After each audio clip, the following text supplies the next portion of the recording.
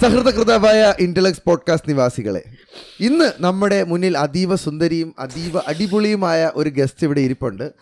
ഞങ്ങളുടെ കൂടെ പഠിച്ച കുട്ടിയാണ്. കുട്ടിയെക്കുറിച്ച് കൂടുതൽ ഡീറ്റെയിലിൽ പോകുന്നതിന് മുന്നേ അവൾ വന്നപ്പോൾ തന്നെ പറഞ്ഞ് ഞങ്ങളുടെ പാട്ട് കേൾക്കാതെ അവർക്ക് എന്നും രാത്രി ഉറക്കം വരില്ല എന്ന്. അല്ലേ ദീപ? ദീപയുടെ പേര് പറഞ്ഞു. അതെ, ദീപ എന്നാണ് പേര്. ഡീറ്റെയിൽസ് ഞാൻ പിന്നെ പറഞ്ഞു തരാം. അല്ലേടി? എന്നും നമ്മുടെ പാട്ട് വെച്ചിട്ടല്ലേ നീ ഉറങ്ങുന്നത്?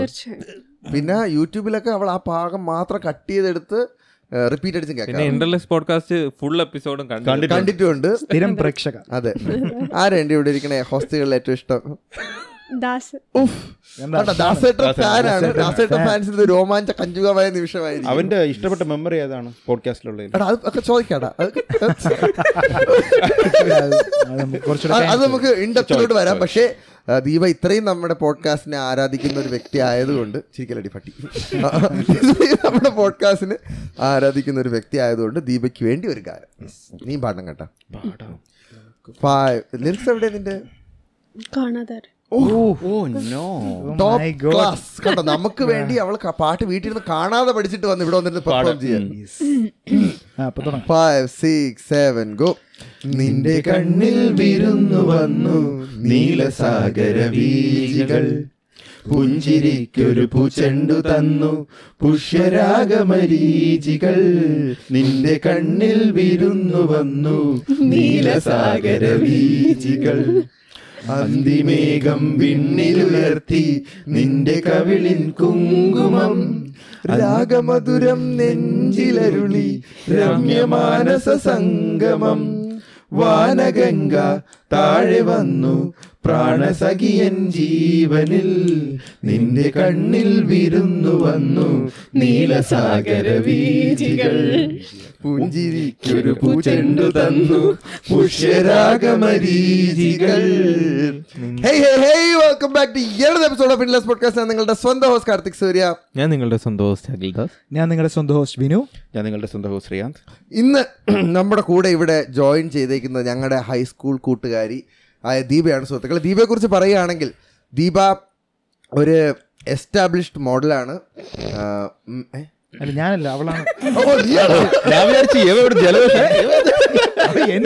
നിനക്കാണ്ടി പറ്റി ഹൈപ്പർ ഉണ്ടായിരുന്നോ അവിടെ? മോഡലാണ്. ഇവിടെ ഏത് ഹിപ്പോപ്പൊട്ടാമ ഒരു പശുവിന്റെ ഒക്കെ ഒരു അലർച്ച ഒന്ന് പറഞ്ഞോട്ടാ. Mrs south India 2020യും Mrs India 2021 റണ്ണറപ്പുമാണ് Deepa. Let's welcome Deepa Lal onto the podcast. Thank you. Deepa Lal മാറിയാടി? ഇല്ല. Deepa Lal onto the podcast. Thank you. ഓ ദീപേ, ഞാൻ ഇത്രയും പറഞ്ഞു. ഇനി നിന്നെ കുറിച്ച് നീ തന്നെ ഒരു ചെറിയ സെൽഫ് ഇൻട്രൊഡക്ഷൻ കൊടുത്തോ. ഓക്കെ, ഞാൻ സോഷ്യൽ വർക്കറാണ്. സോഷ്യൽ വർക്കാണ് പഠിച്ചത്. MSW പഠിച്ചു. അത് കഴിഞ്ഞിട്ട് MA സൈക്കോളജി ചെയ്തു. അതിനുശേഷം ഞാൻ കുറച്ച് നാൾ പഠിപ്പിക്കുമായിരുന്നു. പിന്നെ ഇപ്പോൾ ഞാൻ ടീംസ് ലീഡായിട്ട് വർക്ക് ചെയ്യുകയാണ് എൻവാർട്ടിസ് എന്ന് പറഞ്ഞൊരു കമ്പനിയിൽ. പിന്നെ മോഡലിംഗ് ഇടയ്ക്ക് വല്ലപ്പോഴൊക്കെ ചെയ്യാറുണ്ട്.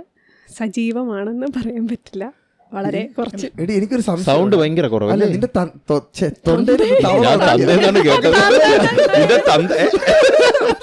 നിന്റെ തൊണ്ടയിൽ തവള ഉടക്കിയാടി പറവണ്ണേ. നീ ആദ്യം പറഞ്ഞായിരുന്നു ഒരു എസ്റ്റാബ്ലിഷ്ഡ് മോഡലാണ്.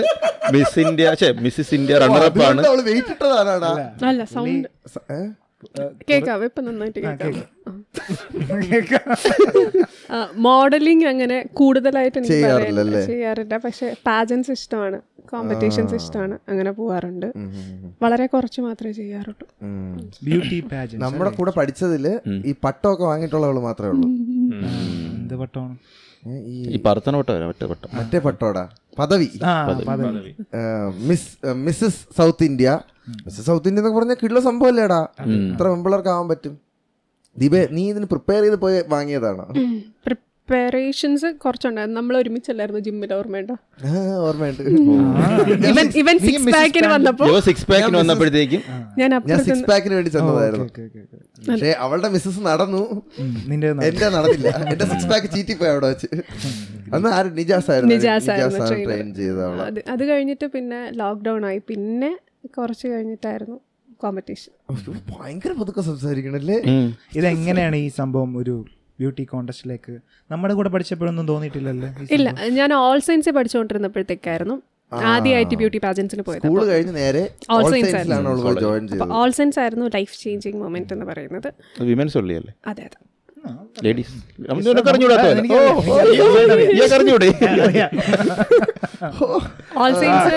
All science ട്രിവാൻഡ്രത്തെ one of the most famous കോളേജുകളിൽ ഒന്നാണ്. വുമൻസ് കോളേജാണ്. ബാക്കി നിങ്ങൾ ഊഹിച്ചോ? 51 വർഷം 52 വർഷമാകും. ഞാൻ പാസ് ഔട്ട് ആവുന്ന ഇയറിലായിരുന്നു 50th ഇയർ ആനിവേഴ്സറിക്ക്. അപ്പോൾ ആ കോളേജിൽ വെച്ചാണ് ആദ്യമായിട്ട് കോമ്പറ്റീഷൻസിന് കയറാം എന്നെനിക്ക് തോന്നിയത്. അപ്പം ആദ്യം ഭയങ്കര പേടിയൊക്കെ ഉണ്ടായിരുന്നു. സ്വന്തമായിട്ട് ചുമ്മാ ഇവിടെ എല്ലാവരും കയറുന്നുണ്ട്. അപ്പോൾ ആദ്യത്തെ പ്രാവശ്യം കയറി, ഒന്നും കിട്ടിയില്ല. സെക്കൻഡ് ഇയർ, തേർഡ് ഇയർ കയറിയപ്പോഴത്തേക്ക് ഞാൻ ഫസ്റ്റ് റണ്ണർ-അപ്പ് ആയിരുന്നു. അപ്പോൾ അതിന് ശേഷം പിന്നെ പി ജിക്ക് പോയി സോഷ്യൽ വർക്ക് ആയിരുന്നു. അപ്പം ബേസിക്കലി ഇതിനൊന്നും സമയമില്ല, ഫീൽഡ് വർക്ക് ഭയങ്കര ബിസിയായിരുന്നു. അതിനുശേഷം പിന്നെ ജോലിയായി. പിന്നെ ഞാൻ PhDക്ക് ചേർന്നായിരുന്നു. അപ്പോൾ അതിൻ്റെ കുറേ പരിപാടിയൊക്കെ ആയിരുന്നു. പിന്നെ അത് കഴിഞ്ഞിട്ട് കല്യാണം കഴിഞ്ഞിട്ട് ഞാൻ PhD ഡ്രോപ്പ് ചെയ്തു. ഒരു സ്റ്റേജിൽ ഞാൻ PhD ഡ്രോപ്പ് ചെയ്ത് കഴിഞ്ഞപ്പോഴത്തേക്ക് പിന്നെ ഒരു വൃത്തിയായിട്ട വാക്വമായിരുന്നു, എന്ത് ചെയ്യണമെന്നില്ല. പിന്നെ ആ സമയത്ത് എനിക്ക് ഡിപ്രഷനൊക്കെ ഉണ്ടായി, ആങ്സൈറ്റി ഡിസോർഡേഴ്സ്, അങ്ങനെ ഭയങ്കര ഇഷ്യൂസ് ആയിരുന്നു. സ്റ്റോറീസ് ഞാൻ കാണാറുണ്ടായിരുന്നു. അങ്ങനെ ഒരു സ്റ്റേജിൽ ഞാൻ മെഡിസിൻസ് എടുത്തു തുടങ്ങി. അപ്പം മെഡിസിൻസ് എടുത്ത് തുടങ്ങിയിട്ട് പിന്നെ എന്നാലും നമുക്ക് ചെയ്യാനായിട്ട് വലിയ കാര്യങ്ങളൊന്നും ഇല്ലെങ്കിൽ ഇറ്റ് വിൽ ബി ഡിഫിക്കൾട്ട്. അങ്ങനെ ഒരു ദിവസം ഞാനിങ്ങനെ ഇരുന്നപ്പോഴത്തേക്കാണ് മിസ്സസ് സൗത്ത് ഇന്ത്യയുടെ ഒരു ആഡ് ഞാൻ കാണുന്നത്. അങ്ങനെ ഫേസ്ബുക്കിൽ. അപ്പോൾ ആദ്യം ഒന്ന് ചിന്തിച്ചിട്ട് പിന്നെ ഞാൻ തന്നെ വിചാരിച്ചു വേണ്ടെന്ന്. കാര്യം എനിക്ക് വീട്ടിൽ താഴെ ഇറങ്ങുന്നവരടുത്ത് ചെന്ന് സംസാരിക്കാനുള്ള ബുദ്ധിമുട്ട് തന്നെ കൂടുതലാണ്. അപ്പോൾ ഒരു സ്റ്റേജിൽ കയറുക എന്ന് പറഞ്ഞാൽ it was really difficult for me. അപ്പോൾ എൻ്റെ ഹസ്ബൻഡിൻ്റെ അടുത്ത്, ആനന്ദിൻ്റെ അടുത്ത് ഞാൻ പറഞ്ഞു, ഇങ്ങനെ ഞാൻ കണ്ടു, ട്രൈ ചെയ്യട്ടെ എന്ന് വെച്ചു. അപ്പോൾ 2 കോമ്പറ്റീഷൻസ് ഉണ്ടായിരുന്നു. ഒരു സ്റ്റേറ്റ് ലെവൽ, ഒരു ചെറിയൊരു കോമ്പറ്റീഷനും മിസ്സസ് സൗത്ത് ഇന്ത്യ ഉണ്ടായിരുന്നു. അപ്പോൾ ഇത് രണ്ടും വെച്ചിട്ട് ഞാൻ പറഞ്ഞു, ഞാൻ ആദ്യം ചെറുതിന് പോയി നോക്കാമെന്ന് പറഞ്ഞു. ഞാൻ പറഞ്ഞു, ചെറുതൊന്നും വേണ്ട, നമുക്ക് ഇതും മതി, നമുക്ക് വലുത് തന്നെ ചെയ്യാം. ഞാൻ പറഞ്ഞു, എന്നാലും എനിക്ക് ഭയങ്കര പേടിയുണ്ടായിരുന്നു. കാര്യം ഇത് വളരെ ഡിഫിക്കൽട്ടായിട്ടുള്ള സ്റ്റേജിൽ നിന്ന് പോകുമ്പോഴത്തേക്കും ആ സമയത്ത് ഞാൻ നല്ല വണ്ണം വെച്ച് ഭയങ്കരമായിട്ട് ഉറങ്ങാറൊന്നുമില്ല, അങ്ങനത്തെ ഒരു സ്റ്റേജായിരുന്നു. എന്നിട്ട് ഞാൻ തന്നെ മെഡിസിൻ സ്റ്റോപ്പ് ചെയ്തു. പിന്നെ സ്വന്തമായിട്ട് നമ്മുടെ സർവൈവൽ സ്കിൽസ്, നമ്മൾ ഈ കൗൺസിലിംഗ് ഒക്കെ പഠിച്ചു കഴിയുമ്പോഴത്തേക്ക് വയ്യാതാവുമ്പോൾ വൃത്തികെട്ടൊരു ഫീലിംഗ് ഉണ്ടല്ലോ, എല്ലാം അറിഞ്ഞിട്ട് നമുക്ക് വയ്യാതായി എന്നുള്ള, അതിന് ഓവർകം ചെയ്യാനായിട്ട് അതിനുശേഷമാണ് ഞാൻ ജിമ്മിൽ ജോയിൻ ചെയ്തത്. ജിമ്മിൽ ജോയിൻ ചെയ്തപ്പം നിജാസ് നല്ല ട്രെയിനറാണ്. അതുകൊണ്ട് കഷ്ടപ്പെടുത്തി ഞാൻ കിടന്ന് നിരങ്ങുന്ന സമയത്താണ് കാർത്തിക് അപ്പുറത്ത് കിടന്ന് നിരങ്ങുന്നത്. അതന്നെ അണച്ചൊക്കെയാ നിൽക്കുന്നത്. 2 റൗണ്ട് ഓടും, 1.5 റൗണ്ടാകുമ്പോൾ ഓള് വീഴും, 2 റൗണ്ടാകുമ്പോൾ ഞാനും വീഴും, എഴഞ്ഞൊക്കെ ഇറങ്ങുന്നത്. അപ്പം അത് കഴിഞ്ഞിട്ട് പിന്നെ വീണ്ടും ലോക്ക്ഡൗൺ ആയി. അപ്പം ജിമ്മൊക്കെ അടച്ചു. പിന്നെ വീട്ടിലിരുന്ന് തന്നെ സ്വന്തമായിട്ട് എന്തെങ്കിലും ചെയ്യണം, നമ്മുടെ ഒരു സെൽഫ് സാറ്റിസ്ഫാക്ഷൻ സെൽഫ് വർത്ത് എന്ന് പറയുന്ന സാധനം തിരിച്ചെടുക്കണമെന്നുണ്ടായിരുന്നു. അങ്ങനെ വീട്ടിൽ നിന്ന് വർക്കൗട്ട് ചെയ്തു. അപ്പം ഞാൻ റാമ്പിൽ കയറിയിട്ട് കുറേ വർഷത്തെ ഗ്യാപ്പുണ്ട്, നല്ല പേടിയുണ്ട്. അങ്ങനെ ഓൺലൈൻ ഗ്രൂമിങ് തുടങ്ങി. ഓൺലൈൻ ഗ്രൂമിംഗ് ഒക്കെ തുടങ്ങിയപ്പോഴത്തേക്ക് വരുന്ന ഒരു പുള്ളിക്കാരി എന്ന് പറയുന്നത് അനുഷ്ക ശർമ്മയുടെ കൂടെയൊക്കെ മോഡലിങ്ങിനൊക്കെ പോകുന്ന ഒരാളാണ്.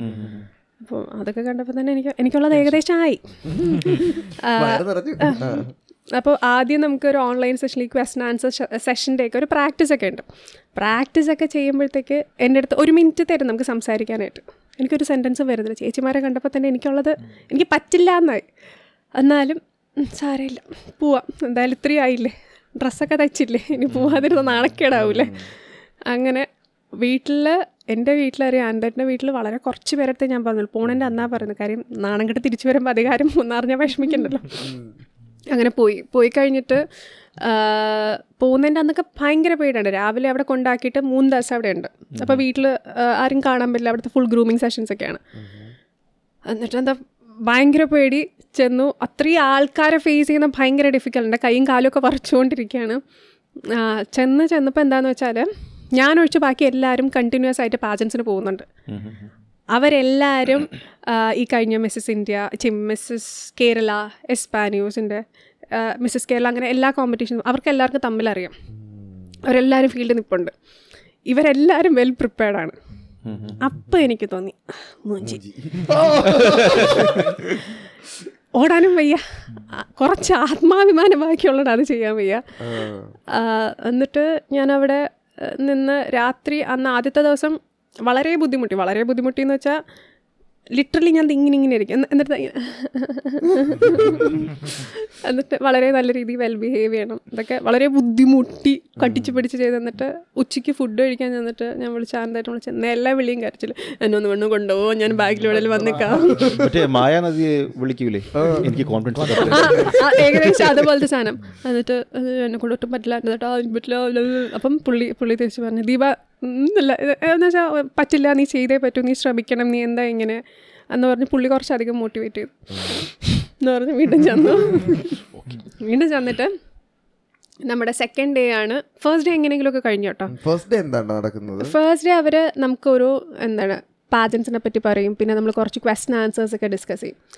ഈ ക്വസ്റ്റ്യൻ വന്നാൽ നമ്മൾ എങ്ങനെയായിരിക്കും 2 minutes കൊണ്ട് ആൻസർ എഴുതുന്നത്, അല്ലെങ്കിൽ ഇങ്ങനത്തെ ഒരു ക്വസ്റ്റ്യൻ റാൻഡംലി ചോദിച്ചാൽ എന്തായിരിക്കും ആൻസർ പറയുന്നത്. അപ്പോൾ ആദ്യമൊന്നും എനിക്ക് ആൻസർ പറയാൻ പറ്റുന്നില്ല. പിന്നെ ആയപ്പോഴത്തേക്ക് കുറച്ച് പേര് ഇരിക്കുമ്പോഴത്തേക്ക് നമുക്കൊരു ആൾക്കാരെ കണ്ടൊരു സമാധാനം വരുമല്ലോ. അപ്പോൾ പിന്നെ എനിക്ക് ആൻസറൊക്കെ വന്നു തുടങ്ങി. തൊണ്ടേന്ന് സൗണ്ട്, ഇപ്പം തൊണ്ടേന്ന് സൗണ്ട് വരുന്നത്. അതുപോലെ സമാധാനം വരുമ്പോൾ എൻ്റെ വായന്ന് സൗണ്ട് വന്നു തുടങ്ങി. അത് കഴിഞ്ഞിട്ട് അങ്ങനത്തെ പിന്നെ ഒരു ഇൻട്രാക്റ്റീവ് സെഷൻ അതൊക്കെയാണ് കൂടുതൽ. ആദ്യത്തെ ദിവസം ഒരു സമാധാനമുള്ള ദിവസമാണ്. രണ്ടാമത്തെ ദിവസമാണ് നമ്മുടെ കൊറിയോഗ്രാഫർ വന്ന് വാക്കും പൊസിഷൻസും സാധനങ്ങളൊക്കെ പഠിപ്പിക്കുന്നത്. അപ്പോൾ എൻ്റെ കൊറിയോഗ്രാഫറായിരുന്നു ദാലു കൃഷ്ണ. മലയാളി ഹൗസിൽ പുള്ളി വളരെ വലിയ ഒരു കൊറിയോഗ്രാഫറാണ് സൗത്ത് ഇന്ത്യയിൽ. പുള്ളി നല്ലൊരു മനുഷ്യനാണ്. അപ്പം ദാലു കൃഷ്ണൻ വരുന്നു, ഞാൻ കണ്ടിട്ടുണ്ട്, ഫോളോ ചെയ്യുന്നുണ്ട് എന്നല്ലാതെ പുള്ളീനെ അങ്ങനെ നേരിട്ടൊരു പരിചയമില്ല. അവിടെയുള്ള എല്ലാവർക്കും പരിചയമുണ്ട്. പുള്ളി വരുന്നു, എല്ലാവരും സംസാരിക്കുന്നു. ഞാനിങ്ങനെ വീണ്ടും വേണ്ടിയിരുന്നില്ല അതായി.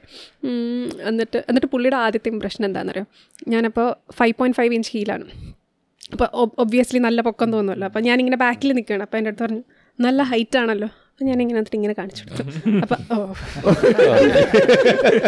അപ്പോൾ പുള്ളിക്ക് ഏകദേശം വലിയ പൊക്കമൊന്നുമില്ല എന്നുള്ളൊരു മനസ്സിലായി. അത് കഴിഞ്ഞിട്ട് പിന്നെ വാക്ക് തുടങ്ങി. അപ്പോൾ ഇവരെല്ലാവരും പുള്ളിയുടെ ശിഷ്യത്വത്തിൽ വാക്ക് നേരത്തെ ചെയ്തിട്ടുണ്ട്. ഞാൻ വാക്ക് ചെയ്തിട്ട് വർഷങ്ങളായി. മറ്റത് ആങ്സൈറ്റി അങ്ങേ ഉച്ചസ്ഥായി നിൽക്കുന്നു. പുള്ളി നടക്കാൻ പറഞ്ഞു, പറ്റണ്ടേ? ഞാൻ നടന്നപ്പോൾ പുള്ളി എൻ്റെ അടുത്ത് പറഞ്ഞ സെൻറ്റൻസ് അത്, നമ്മൾ ചന്തയിൽ മീൻ വാങ്ങിക്കാനല്ല പോകുന്നത്, നമ്മൾ പാജൻറ്റിന് നടക്കണം. അപ്പം വിചാരിച്ചു കരഞ്ഞിട്ടിറങ്ങി ഓടിയല്ല. പക്ഷെ പുള്ളി അത് തമാശയ്ക്കാ പറയുന്നത്. അപ്പം ഞാൻ വെച്ചു ആദ്യം എന്താ വിചാരിച്ചതെന്ന് വെച്ചാൽ പുള്ളി ദേഷ്യത്തിൽ പറഞ്ഞായിരിക്കും. ഞാൻ ആ പാജൻറ്റ് ജയിച്ചിട്ടുണ്ടെങ്കിൽ അതിൻ്റെ മെയിനായിട്ടൊരു ഇമ്പോർട്ടൻറ്റ് ഫാക്ടർ എന്ന് പറയുന്ന അന്തട്ടം കഴിഞ്ഞാൽ അത് ദാലു സാറായിരിക്കും. അത്രയ്ക്ക് എന്നെ പഠിപ്പിച്ചു തന്നു, എങ്ങനെ ചെയ്യും അങ്ങനെ ചെയ്യും. ഞാൻ ചെറിയ പ്രോഗ്രസ് ഉണ്ടാക്കിയപ്പം മേ ബി പുള്ളിക്ക് തോന്നിക്കാണും പഠിക്കാൻ താല്പര്യമുള്ളതാണെന്ന്. ഒത്തിരി നന്നായിട്ട് ഞാൻ എഫേർട്ട് ഇട്ടു. പുള്ളി ഭയങ്കരമായിട്ട് എൻകറേജ് ചെയ്യും നമ്മളെ. അതിനുശേഷം വാക്ക് കറക്റ്റായപ്പോൾ തന്നെ എനിക്ക് അത്യാവശ്യം ആശ്വാസമായി. അത് കഴിഞ്ഞിട്ട് ഫൈനൽ ഡേ നമുക്ക് ഒരു ജഡ്ജസുമായിട്ട് 1-on-1 റൗണ്ട് ഉണ്ട് അകത്ത് കയറണം. പിന്നെ പറയണ്ടല്ലോ പേടിയുള്ളപ്പോൾ ഒരു മനുഷ്യൻ്റെ അവസ്ഥ. അതെ എനിക്ക് കുറച്ചധികം ക്ലോസ്ട്രോഫോബിയൊക്കെ ആ സമയത്തുണ്ട്. അപ്പോൾ ഫുൾ അടച്ചിട്ടിട്ടുള്ള റൂമാണ്.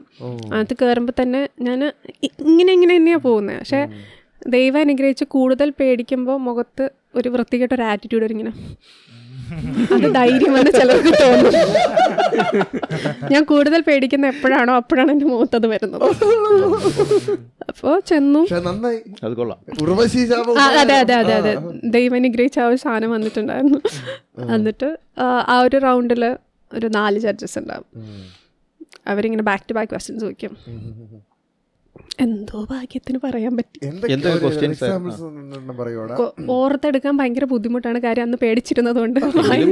ഒരു ക്വസ്റ്റ്യൻ എന്ന് പറയുന്നത്, ഒരു ക്വസ്റ്റ്യൻ എന്ന് ചോദിച്ചത് എൻ്റെ ഞങ്ങളുടെ ചോദിക്കാൻ പറയാൻ പറ്റില്ലെന്ന് അറിയാം. എനിക്ക് വിനുവിനെയാണല്ലോ ഏറ്റവും ഇഷ്ടം. Okay Vinu. Mister പോഞ്ഞിക്കാര ചോര്. Married women Vinu കൊടുക്കുന്ന 2 ഉപദേശം എന്തായിരിക്കും? അത് ഇംഗ്ലീഷിലായിരുന്നു, പക്ഷെ പറയാം. മാരീഡ് വുമന് കൊടുക്കുന്ന 2 ഉപദേശം. മലയാളത്തിൽ പറഞ്ഞ മതി മതി. മാരീഡ് വുമന് ഞാൻ കൊടുക്കുന്ന ഉപദേശം, ആസ് എ വുമൻ എങ്ങനെയാണേലും കുഴപ്പമില്ല, ഹ്യൂമൻ ബീയിങ്.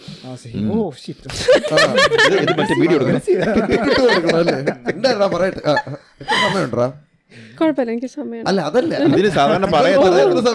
കുഴപ്പമില്ല, നമുക്ക് നീട്ടി പറയാം. അല്ല, ചിന്തിക്കാൻ കഥ പറയുന്നില്ല കേട്ടോ, ചിന്തിക്കാൻ ചടപടേ പറയണം, ചോദിക്കുമ്പോ അപ്പൊ തന്നെ പറയണം.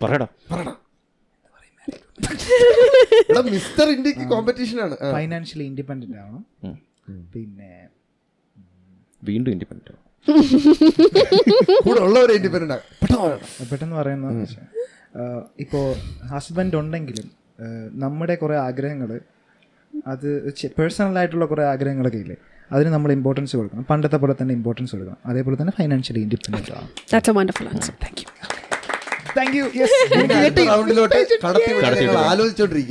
പോഡ്കാസ്റ്റ് കേൾക്കാറുണ്ടോ? വികസിക്കുന്നുണ്ട്. ഞാൻ പറഞ്ഞ ഒരു കാര്യം എന്ന് പറയുന്നത്, കല്യാണം കഴിഞ്ഞു എന്ന് പറഞ്ഞ ഓപ്പർച്യൂണിറ്റീസ് തീരുമെന്ന് വിചാരിക്കരുത്. There are a lot of opportunities. നമ്മളത് എപ്പോൾ എംപ്രൈസ് ചെയ്യണമെന്നനുസരിച്ചിരിക്കും നമ്മുടെ ലൈഫ്. സോ മാരീഡ് ലൈഫ് എന്ന് പറയുന്നത് നിങ്ങളുടെ ഡ്രീംസിനൊരു ഫുൾ സ്റ്റോപ്പ് അല്ല. രണ്ടാമത്തെ കാര്യം എന്ന് പറഞ്ഞാൽ, നമ്മൾ ഡൊമസ്റ്റിക് വയലൻസ് ആണെങ്കിലും നമ്മൾക്ക് അഗെയിൻസ്റ്റ് ആയിട്ടുള്ള എന്ത് വയലൻസ് ആണെങ്കിലും അതിനൊരിക്കലും നമ്മൾ നമ്പായിട്ട് നിൽക്കരുത്. നോ എന്ന് പറയുന്നത് നോ തന്നെ പറയണം. Because there is A younger generation whose looking up to you. ഇങ്ങനെയുള്ള ചോദ്യങ്ങളാണ് കേട്ടോ ചോദിക്കുന്നത്. നമുക്ക് പറയാൻ പറ്റുന്ന കാര്യങ്ങളാണല്ലോ അവർ ചോദിക്കുന്നത്. നമ്മൾ എത്ര ഇപ്പോൾ മിസ്സസ് ഇന്ത്യയിൽ ഒരു ക്വസ്റ്റ്യൻ ചോദിച്ചായിരുന്നു, ഒരു കുട്ടിയെടുത്ത് ചോദിച്ചതെന്ന് വെച്ചാൽ ഇഷ്ടമുള്ള ഫുഡ് ഏതാന്ന് വെച്ചു. അപ്പോൾ ആ കുട്ടി പറഞ്ഞു, ആ കുട്ടി മാംഗ്ലൂരിനാണ്, മലയാളിയാണ് കല്യാണം കഴിച്ചിരിക്കുന്നത്. പുള്ളിക്കാരി പറഞ്ഞു ഇടിയപ്പം എന്ന് പറഞ്ഞു. അപ്പോൾ പുള്ളി പറഞ്ഞു ഇടിയപ്പം ഉണ്ടാക്കുന്നത് എങ്ങനെയാണെന്ന് പറയാൻ പറഞ്ഞു. പക്ഷെ അത് വേണേ സ്മാർട്ടായിട്ട് പറയാം. ഇടിയപ്പം കടയിൽ നിന്ന് വാങ്ങിക്കും, അല്ലെങ്കിൽ ഇൻസ്റ്റന്റ് മറ്റേ വെള്ളത്തിട്ടെടുക്കുന്ന സാധനമുണ്ട്, അല്ലെങ്കിൽ എന്ത് വേണോ പറയാം. അത് നമ്മുടെ എല്ലാ ആൻസറും അതെ, എല്ലാ ആൻസറും കറക്റ്റ് ആവണമെന്നില്ല. നമ്മുടെ കോൺഫിഡൻസ് അനുസരിച്ച് കോൺഫിഡൻസ് ഉണ്ടെങ്കിലുള്ള കാര്യമാണ്.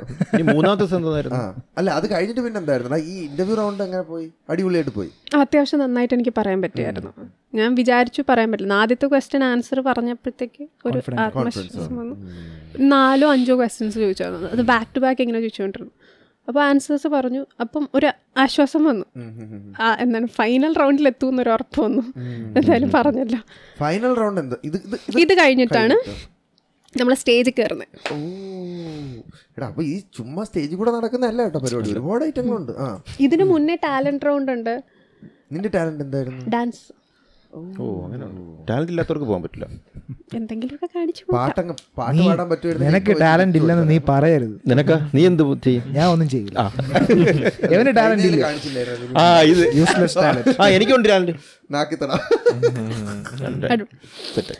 അത് പിന്നെന്താ, ടാലന്റ് റൗണ്ട് ഉണ്ട്. പിന്നെ ആദ്യമേ ഒരു നമുക്കൊരു ഗ്രൂമിങ് സ്ക്രീനിങ് ഉണ്ട്. നമ്മളുടെ വാക്ക്, നമ്മളുടെ ഇൻട്രൊഡക്ഷൻ, നമ്മളുടെ ഒരു ചെറിയൊരു ഇൻട്രൊഡക്ഷൻ സാധനങ്ങളുണ്ട്. അത് കഴിഞ്ഞിട്ട് പിന്നെ ടാലന്റ് റൗണ്ട് ഉണ്ട്. അത് കഴിഞ്ഞിട്ട് പിന്നെ ഒരു റൗണ്ടാണ് ഞാനിപ്പോൾ പറഞ്ഞ 1-on-1 ഇന്റർവ്യൂ റൗണ്ട്. പിന്നെ എനിക്ക് തോന്നുന്നൊരു കാര്യം എന്ന് വെച്ചാൽ നമ്മൾ അവിടെ ചെന്നിരിക്കുന്ന തൊട്ട് ദേ ആർ ഒബ്സർവിങ് അസ്. അത് നോക്കിയാണ് അവർ ഓരോ ഇപ്പം പേഴ്സണാലിറ്റി ആണെങ്കിലും അങ്ങനെ പല കാര്യങ്ങളും നമുക്ക് തരുന്നത്. നിങ്ങളെങ്ങനെ ഇന്ററാക്ഷൻ ചെയ്യണം അതൊക്കെ നോക്കൂലേ? എങ്ങനെ നിൽക്കുന്നു, എങ്ങനെ ബാക്കിയുള്ളവരടുത്ത് സംസാരിക്കുന്നു, ഇതെല്ലാം ഇമ്പോർട്ടൻ്റ് ആണ്. ലാസ്റ്റ് റൗണ്ട് എന്താ, ഫസ്റ്റ് എന്ന് പറയുന്നത് ട്രഡീഷണൽ വെയർ ആയിരുന്നു. അതിൽ നിന്നാണ് നമ്മളെ ഫൈനൽ 6 ആയിരുന്നു എന്നാണ് എൻ്റെ ഒരു ഓർമ്മ. ഫൈനൽ 6 സെലക്ട് ചെയ്യുന്നത്. എന്നിട്ട് പിന്നുള്ള റൗണ്ട് എന്ന് പറയുന്നത് പിന്നെ നമ്മൾ ഡ്രസ്സ് മാറി വീണ്ടും വരും. ഡ്രസ്സ് മാറി വീണ്ടും വന്നിട്ട് നിൽക്കുമ്പോഴത്തേക്കാണ് അവരൊരു ക്വസ്റ്റ്യൻ തരും. എന്നിട്ട് നമുക്ക് 1 മിനിറ്റ് തരും. ആ 1 മിനിറ്റിൽ നമുക്ക് എഴുതണം ആൻസർ. എന്നിട്ടത് വായിക്കണം. എല്ലാവർക്കും കോമൺ ക്വസ്റ്റ്യൻ എന്ന് പറയുന്നത് ഇൻഫെർട്ടിലിറ്റി ഒരു മെയിൻ ഇഷ്യൂ ആണിപ്പോൾ. സൊസൈറ്റി അതിനെ എങ്ങനെയാണ് എടുക്കുന്നത് എന്നുള്ളതായിരുന്നു ക്വസ്റ്റ്യൻ. എന്തായിരുന്നു ആൻസർ? ഇൻഫെർട്ടിലിറ്റി ഒരു സീരിയസ് ഇഷ്യൂ ആണ്. പക്ഷേ സൊസൈറ്റി എപ്പോഴും അതിനെ വിമനെ മാത്രമാണ് കുറ്റമായിട്ട് കാണുന്നത്. ആ ഒരു ഇഷ്യൂ കാരണം പിന്നെ പേഴ്സണൽ സ്പേസിൽ ആൾക്കാർ കൂടുതൽ കയറി ഇടപെടുന്നത് കാരണം കപ്പിൾസിനെ അത് മെൻ്റലി ആണെങ്കിലും ഇമോഷണലി ആണെങ്കിലും ഭയങ്കരമായിട്ട് എഫക്റ്റ് ചെയ്യുന്നൊരു കാര്യമാണ് എന്ന് ഞാൻ എഴുതുന്നത്. പക്ഷെ 1 മിനിറ്റ് അല്ലേ ഉള്ളൂ. അതിൽ എഴുതാത്തൊരു വേർഡ് പോലും നമുക്ക് പറയാൻ പറ്റില്ല. അവർ വായിച്ചുകൊണ്ടിരിക്കും. നമ്മൾ പറയുമ്പോൾ അവർ വായിക്കും, സൈഡിൽ നിന്ന് നോക്കിക്കൊണ്ടിരിക്കും. 1 മിനിറ്റിൽ എഴുതണം കേട്ടോ. അപ്പൊ നമ്മുടെ മൈൻഡിൽ അപ്പൊ വരുന്നത് എഴുതാൻ പറ്റും. നമ്മുടെ പേഴ്സണാലിറ്റി അത് വെച്ച് അറിയാൻ പറ്റും. 1 മിനിറ്റിൽ എഴുതേണ്ടത് കഴിഞ്ഞിട്ട് നമ്മൾ ആൻസർ പറയും. അതായിട്ട് ബാക്ക് സ്റ്റേജിൽ പോയി വെയിറ്റ് ചെയ്യണം. അപ്പം ഞാൻ ഈ കോമ്പറ്റീഷന് പോകുന്നതിന് മുന്നേ നമുക്ക് ഡ്രസ്സ് എന്താണ് മിസ്സസ് സൗത്ത് ഇന്ത്യക്ക് പാജൻസ് നടത്തുന്നവരാണ് സ്പോൺസർ ചെയ്തത്. അപ്പോൾ ദാലുവിൻ്റെ അടുത്ത് ഞാൻ അനുഗ്രഹം വാങ്ങിക്കാൻ പോയപ്പോൾ പുള്ളി എൻ്റെ അടുത്ത് പറഞ്ഞത് ലീസ്റ്റ് കോൺഫിഡൻസിൻ്റെ അങ്ങേ താഴത്തെ ലെവലിൽ നിൽക്കുന്ന ഞാനാണ്. അപ്പം പുള്ളി എന്നോട് പറഞ്ഞായിരുന്നു, ഫൈനൽ 3 നീ എന്തായാലും ഉണ്ടാവും, എനിക്ക് ഭയങ്കര ഉറപ്പാണ്, നീ അത്ര അടിപൊളിയായിട്ട് പെർഫോം ചെയ്യുന്നുണ്ട്. അപ്പം വല്ലാത്ത കോൺഫിഡൻസ് ആണല്ലോ. പിന്നെ എന്താണെന്ന് വെച്ചാൽ സ്റ്റേജിൽ കയറുമ്പോഴത്തേക്ക് അത്രയും ആൾക്കാരാണ്. അപ്പോൾ എനിക്ക് ഭയങ്കര ബുദ്ധിമുട്ടെന്ന് വെച്ചാൽ എനിക്ക് ചിരിക്കുമ്പോൾ എൻ്റെ ഇവിടെ രണ്ടും ഇങ്ങനെ കിടന്ന് വിറയ്ക്കുന്ന എനിക്ക് അറിയാൻ പറ്റുന്നുണ്ട്. പിന്നെ ഞാൻ തന്നെ ആശ്വസിക്കുന്ന ദൂരം ഫോട്ടോ എടുക്കുമ്പോൾ വരില്ല, ദൂരം ഫോട്ടോ എടുക്കുമ്പോൾ